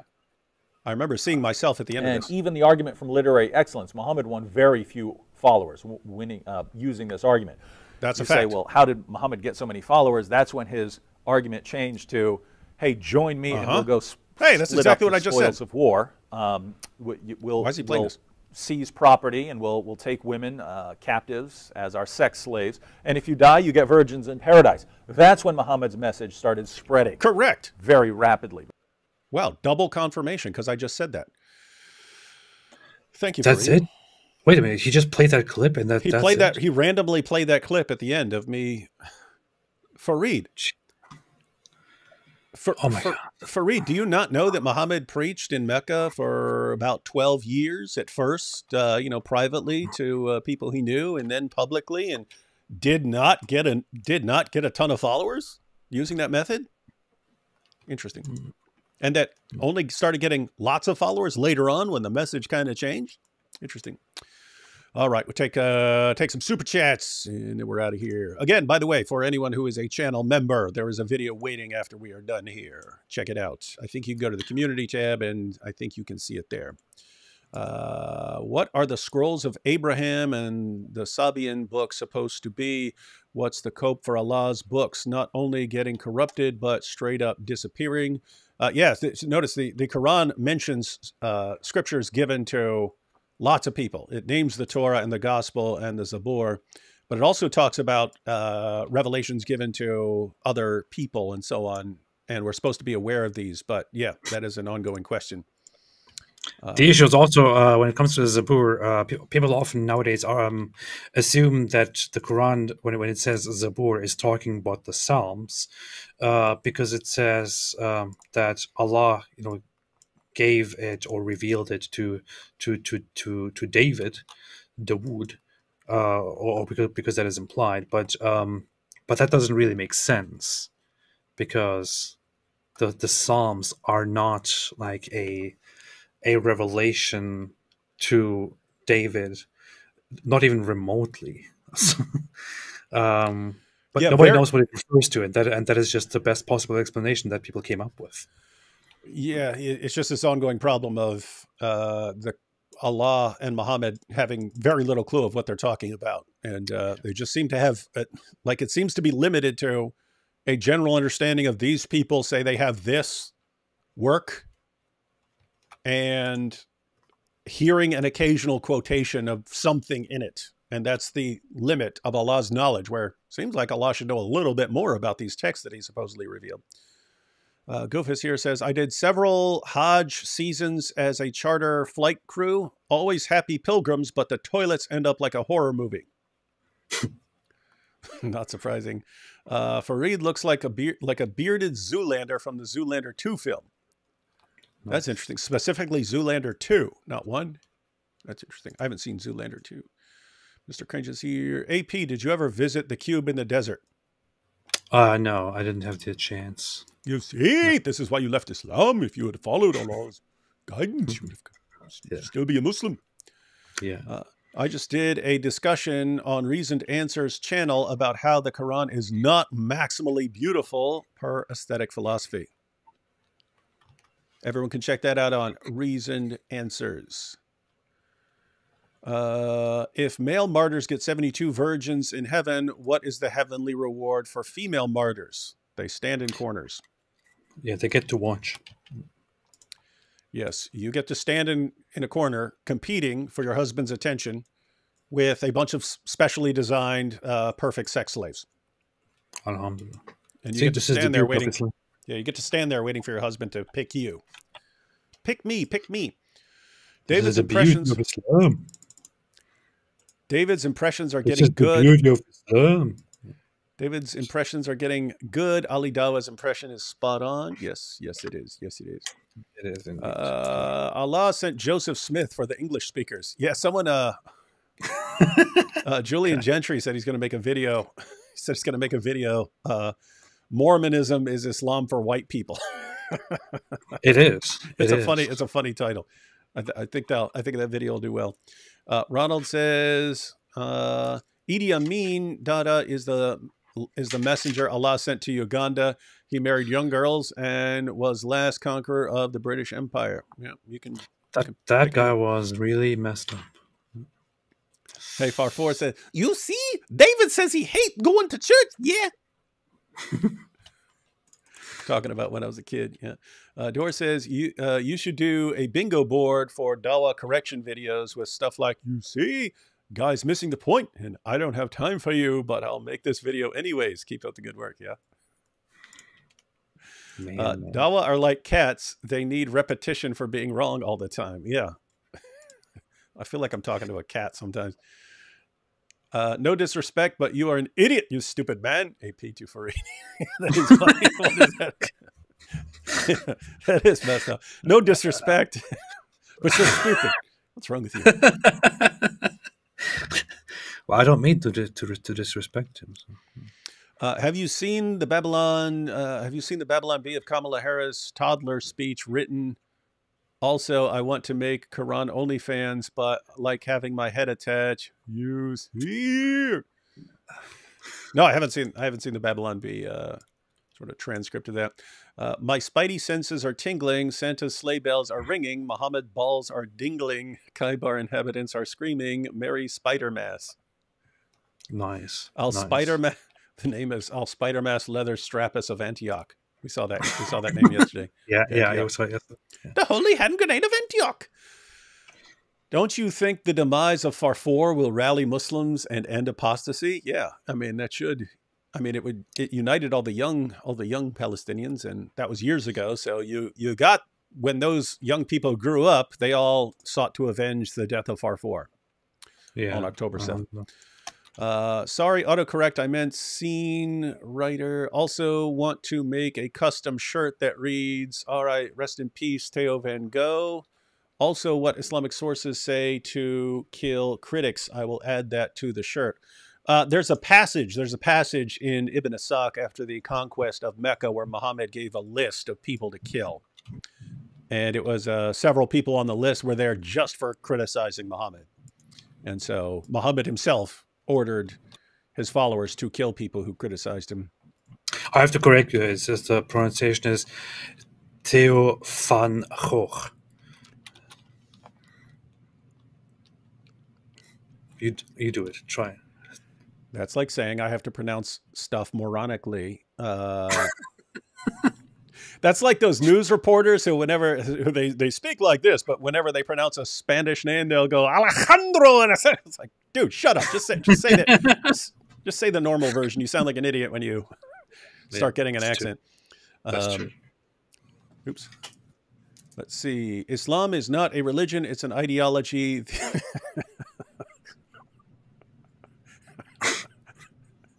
It's an Islam ideology is of not a a religion. retarded It's an ideology, the ideology of a retarded culture. I don't know if that's an actual quote. That is exactly something Geert Wilders would say.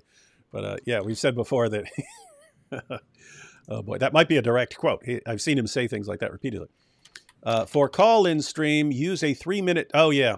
So if we wanted to have a call-in stream saying, for call-in stream, use a 3-minute delay and have a standby screen ready till you deal with the issue. That is what Thaddeus does. It's just a sad state of affairs that he has to put his show on a 3-minute delay to stop all the Muslim viewers from posting gay porn whenever he gives them the opportunity to defend their prophet. Which is what they are familiar with. They always have it handy. So, yeah. T. Wood, regarding yesterday, solipsism, the best and worst songs not made by myself, but by Godhead, which created, runs a simulation. I'm the player, everyone else NPCs, miracles are cheat codes. By the Godhead, Jesus, God enters. Alhamdulillah. I'm the player, everyone else NPCs, miracles are cheat codes. By the Godhead, Jesus, God enters. That's good. That's pretty good. What? You don't know what you're talking about, AP. 99 bottles of beer on the wall, 99 bottles of beer. Explain it again for Reed Still Confused. 98 bottles of beer on the wall. Do you even know that song?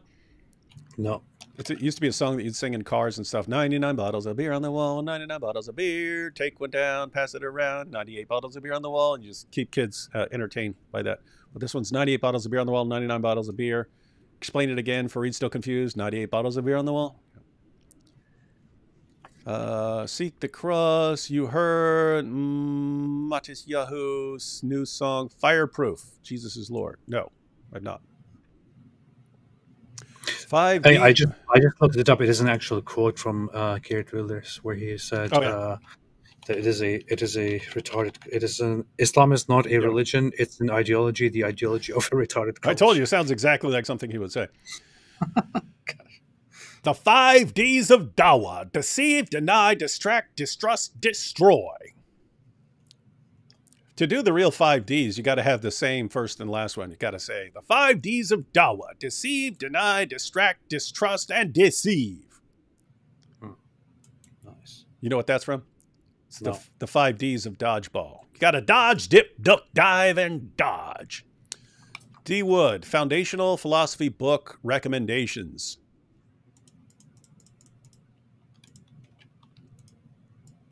I'd start with Plato's Apology. I'd read a couple more works by Plato. Get to the Republic. Nicomachean Ethics by Aristotle. Hume's Dialogues Concerning Natural Religion. Descartes' Meditations on First Philosophy. And apart from that, get some sort of overview, like History of Philosophy. Then read that. Or just read the Quran. It's a perfect philosophy book. AP be like, Fareed, I admire your intellectual disability. No offense. Daniel, Hakikachu's search history. Hakikachu search history. Western academia are the new Dawagandists. What does that stand for? SOC 119. What's that mean?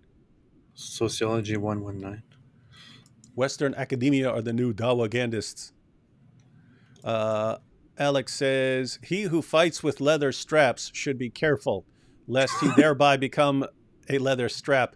And if you gaze long into an anus, the anus will also gaze into you. That's that quote by Nietzsche. It's he who fights with monsters. He who fights with monsters should be careful, lest he thereby become a monster. And if you gaze long enough into the abyss may gaze into you. It's a very nice quote. I love the quote. So it's funny to see it in this form. David, you must be new to this whole Islam thing. New sub here, become Numa.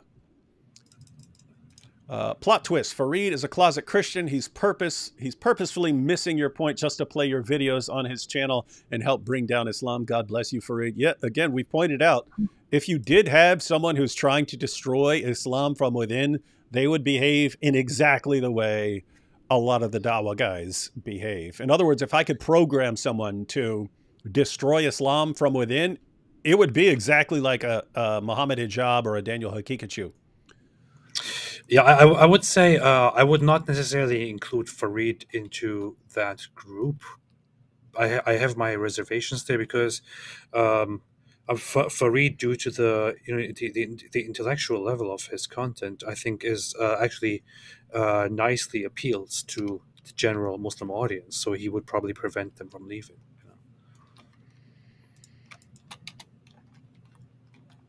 The Quran we have now is in Arabic, but the original Quran was revealed in, this is obviously one of AP's fans here, was revealed in something else, not Arabic. Bus hit. It says bus hit. Wait. Bus hit. Did you or anyone that you know have spiritual experiences while in Islam that were hard to explain naturally? How does Islam view such things? That's for you. Hard to depends on how you define hard to explain. I could have said, I could argue, or I could have argued back then that I did have things that were very hard to explain, such as suddenly having I don't know, answers to things that I didn't even know about beforehand or didn't ever look up, and I just and I come up with it and I look into it later and it turns out I'm completely right about it. Or having certain signs given to me in dreams, or having one instance I talked about in the past, which is when my aunt died. That day I just had, during the whole day I had severe eye twitching and a headache, so much that I had to go home from school and rest, which I never do, and take a nap and then wake up and realize that. And I thought there's something going on here, but I don't know. Don't think so. Dave, they will always accuse you don't speak Arabic. Yeah, they will. And the problem is there are people who do speak Arabic and still think the Quran is garbage. So what do you do? There's super chat. Great expectations. Fact: there can be only one true solipsist. That is true. What about the other people who are solipsists? They're all a figment of your imagination. Good night. They're all the Matrix. Good night. Hope y'all rest your leather strap well. No, I'll be up all night, so no. Let's see. Aisha, I feel the pain cutting off my aorta from the lamb when I ate. It shoulda. The chef, she looked glad when I said it tastes bad from that meat I ate at the Kaaba. This was a poem. I didn't realize it. Aisha, I feel the pain cutting off my aorta from the lamb when I ate. It shoulda. The chef, she looked glad when I said this tastes bad from the meat that I ate at the Kaaba. Hey, this brings a good idea to mind, which is actually Fareed keeps bringing up the challenge of producing something better than the Quran. So I'd say if he takes that seriously, then I would recommend comparing the Quran to Lose Yourself by Eminem. Mm-hmm. I personally agree that it is significantly better. In terms of the literary aspect, the wordplay, and all of it. So I personally would recommend looking into that. In fact, I even asked ChatGPT which one is more complex and more advanced, and ChatGPT told me Lose Yourself by Eminem is more advanced and more complex. Nice. So and I even have a screenshot of that. I can share you. I can even share the history of that with you. So I would ask Fareed to make a video response to that and to show us which one is actually better. Yeah. And I mean, notice you can get to some of his like more technical stuff, like Samalama Dumalama, that Samalama Dumalama, you assuming I'm a human, what I gotta do to get it through to you, I'm superhuman, this is where it gets real fast and stuff. Like how's the Quran better than that? Explain it, Fareed. Yeah. Well, because this Orientalist in French, he did not say that about the lose yourself or rap God, and therefore. Great Expectation said, from Darwinian point of view, wouldn't the more aggressive religion be more adapted to survival? I wouldn't say the more aggressive, because you can keep getting more and more aggressive until you just annihilate yourself through violence. But here is an actual concern. An ideology that's been around for a long, long time has to have some features that made it get where it is today. That's true of anything, whether it's Christianity or Islam or Hinduism or whatever. If it's lasted a really long time, there are some features that it has that made it last a very long time. And that should be an actual concern to people who are going up against something, right?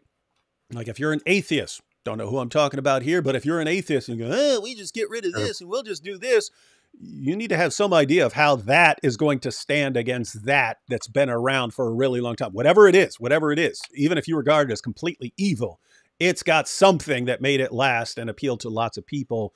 And how are you going to come up against that? I think that's something that when we talk about Ayaan Hirsi Ali and so on, who, people who became atheists and then starting to think, actually, we can't go up against that because, sort of popular level atheism is a pretty new thing.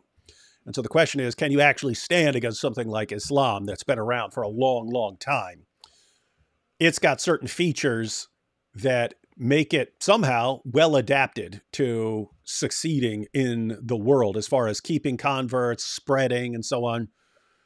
Can you match that with what you've got? You can to some extent, because we've seen lots of people leaving Islam and becoming atheists and so on. But will it work long term? No, because it's dumb. Joshua here says, D Wood, no, I will not eat a whole Quran. Feed it to an animal or something. AP, I will eat it. After all, my ancestors are animals. Atheist. Also, Christian way to take dominion over animals as commanded. Nice. Let's see from no comment there. Fair point. Marta, Muhammad. Wait. Oh, Marta M. Have you ever encountered Numan Ali Khan? Not personally, but I've seen his videos. He was a guy who was in that sexting scandal. So he's one of the top da'is in the world, and then he was at sexting scandal where he's always having these chicks send him pictures and stuff. Oh. Hey, wait. Irregulator here says, I didn't mean bus hit. I meant something else. Oh, balls hit. Yeah, we know. It's balls hit. Yeah, we know. We gathered that. Cedric said, it wasn't bus hit, it was balls hit. I see. Cedric said, thank you both for covering another insane year in Dawah. Will we get a top 10 of Dawah vid this year? And if so, how many spots for Slippery Mojab? That might be a good AP. This is December. We might need like that could be a live stream or just a video, like the top 10 worst of Dawah for the year. Muhammad Ejab. Hey, what about the dildos? The dildos, right? This man is more slippery. This man is more slippery than the lubricants he sells in his daughter's sex shop. Oh, but I mean, think of all the stuff we got this year. We got Daniel Hakikachu with, yes, if she's 3 years old, well, yeah, but what if you don't have parental consent? Yeah, there are all sorts of things we could put in sort of a top 10 worst of Dawah this year. Yeah. D Wood. Solid. D Wood, your Fareed sounds like a French Howard Cosell. That's just what Fareed sounds like to me. And, oh, hey, we have, wait a minute. Eli gave me, I'm not an atheist, Eli. What is this? We got Eli who always gives AP $199.99 and says it's because he's an atheist that he won't give an even 200. And then Eli comes over to me It sounds like you're calling me an atheist, Eli. I want it to be clear, everyone. I am not an atheist. That's what you say, but that's not what we see here on the screen. Oh. Proof. Tomorrow's videos. And here is proof that David Wood is actually an atheist. He has a friend named Eli who only gives atheists $199.99, and he gave it, even though he knows David Wood gave him a super chat for an atheist. Yeah. You see, this is the proof. Yeah. Oh, and then Far4 put, no extra penny yet. That's right. Yeah. All right, guys. Thanks everyone for watching. It's cool. We actually got to go through that entire video that I posted, making sure it's as clear as possible for anyone who are watching this and looking for the direct response to Fareed. We also went through Fareed's entire video. I don't know if we should go through his other video. Maybe some of you can watch it and let us know. There, by the way, there's a link to Fareed. I'm nice. I put a link to Fareed's channel and his video in the description box. So you can check out Fareed's channel and see if his other response is actually better. If it is, and if you want us to actually go through that, we'd be happy to do that. Other than that, we've got plenty of stuff to respond to.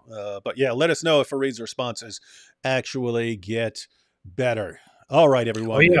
What? Also, I want to point out. So I also, as we figured out yesterday, I have Fareed in my featured channels list, and I still have him there, and I will keep him there because Powerful. I don't mean any disrespect. It's just,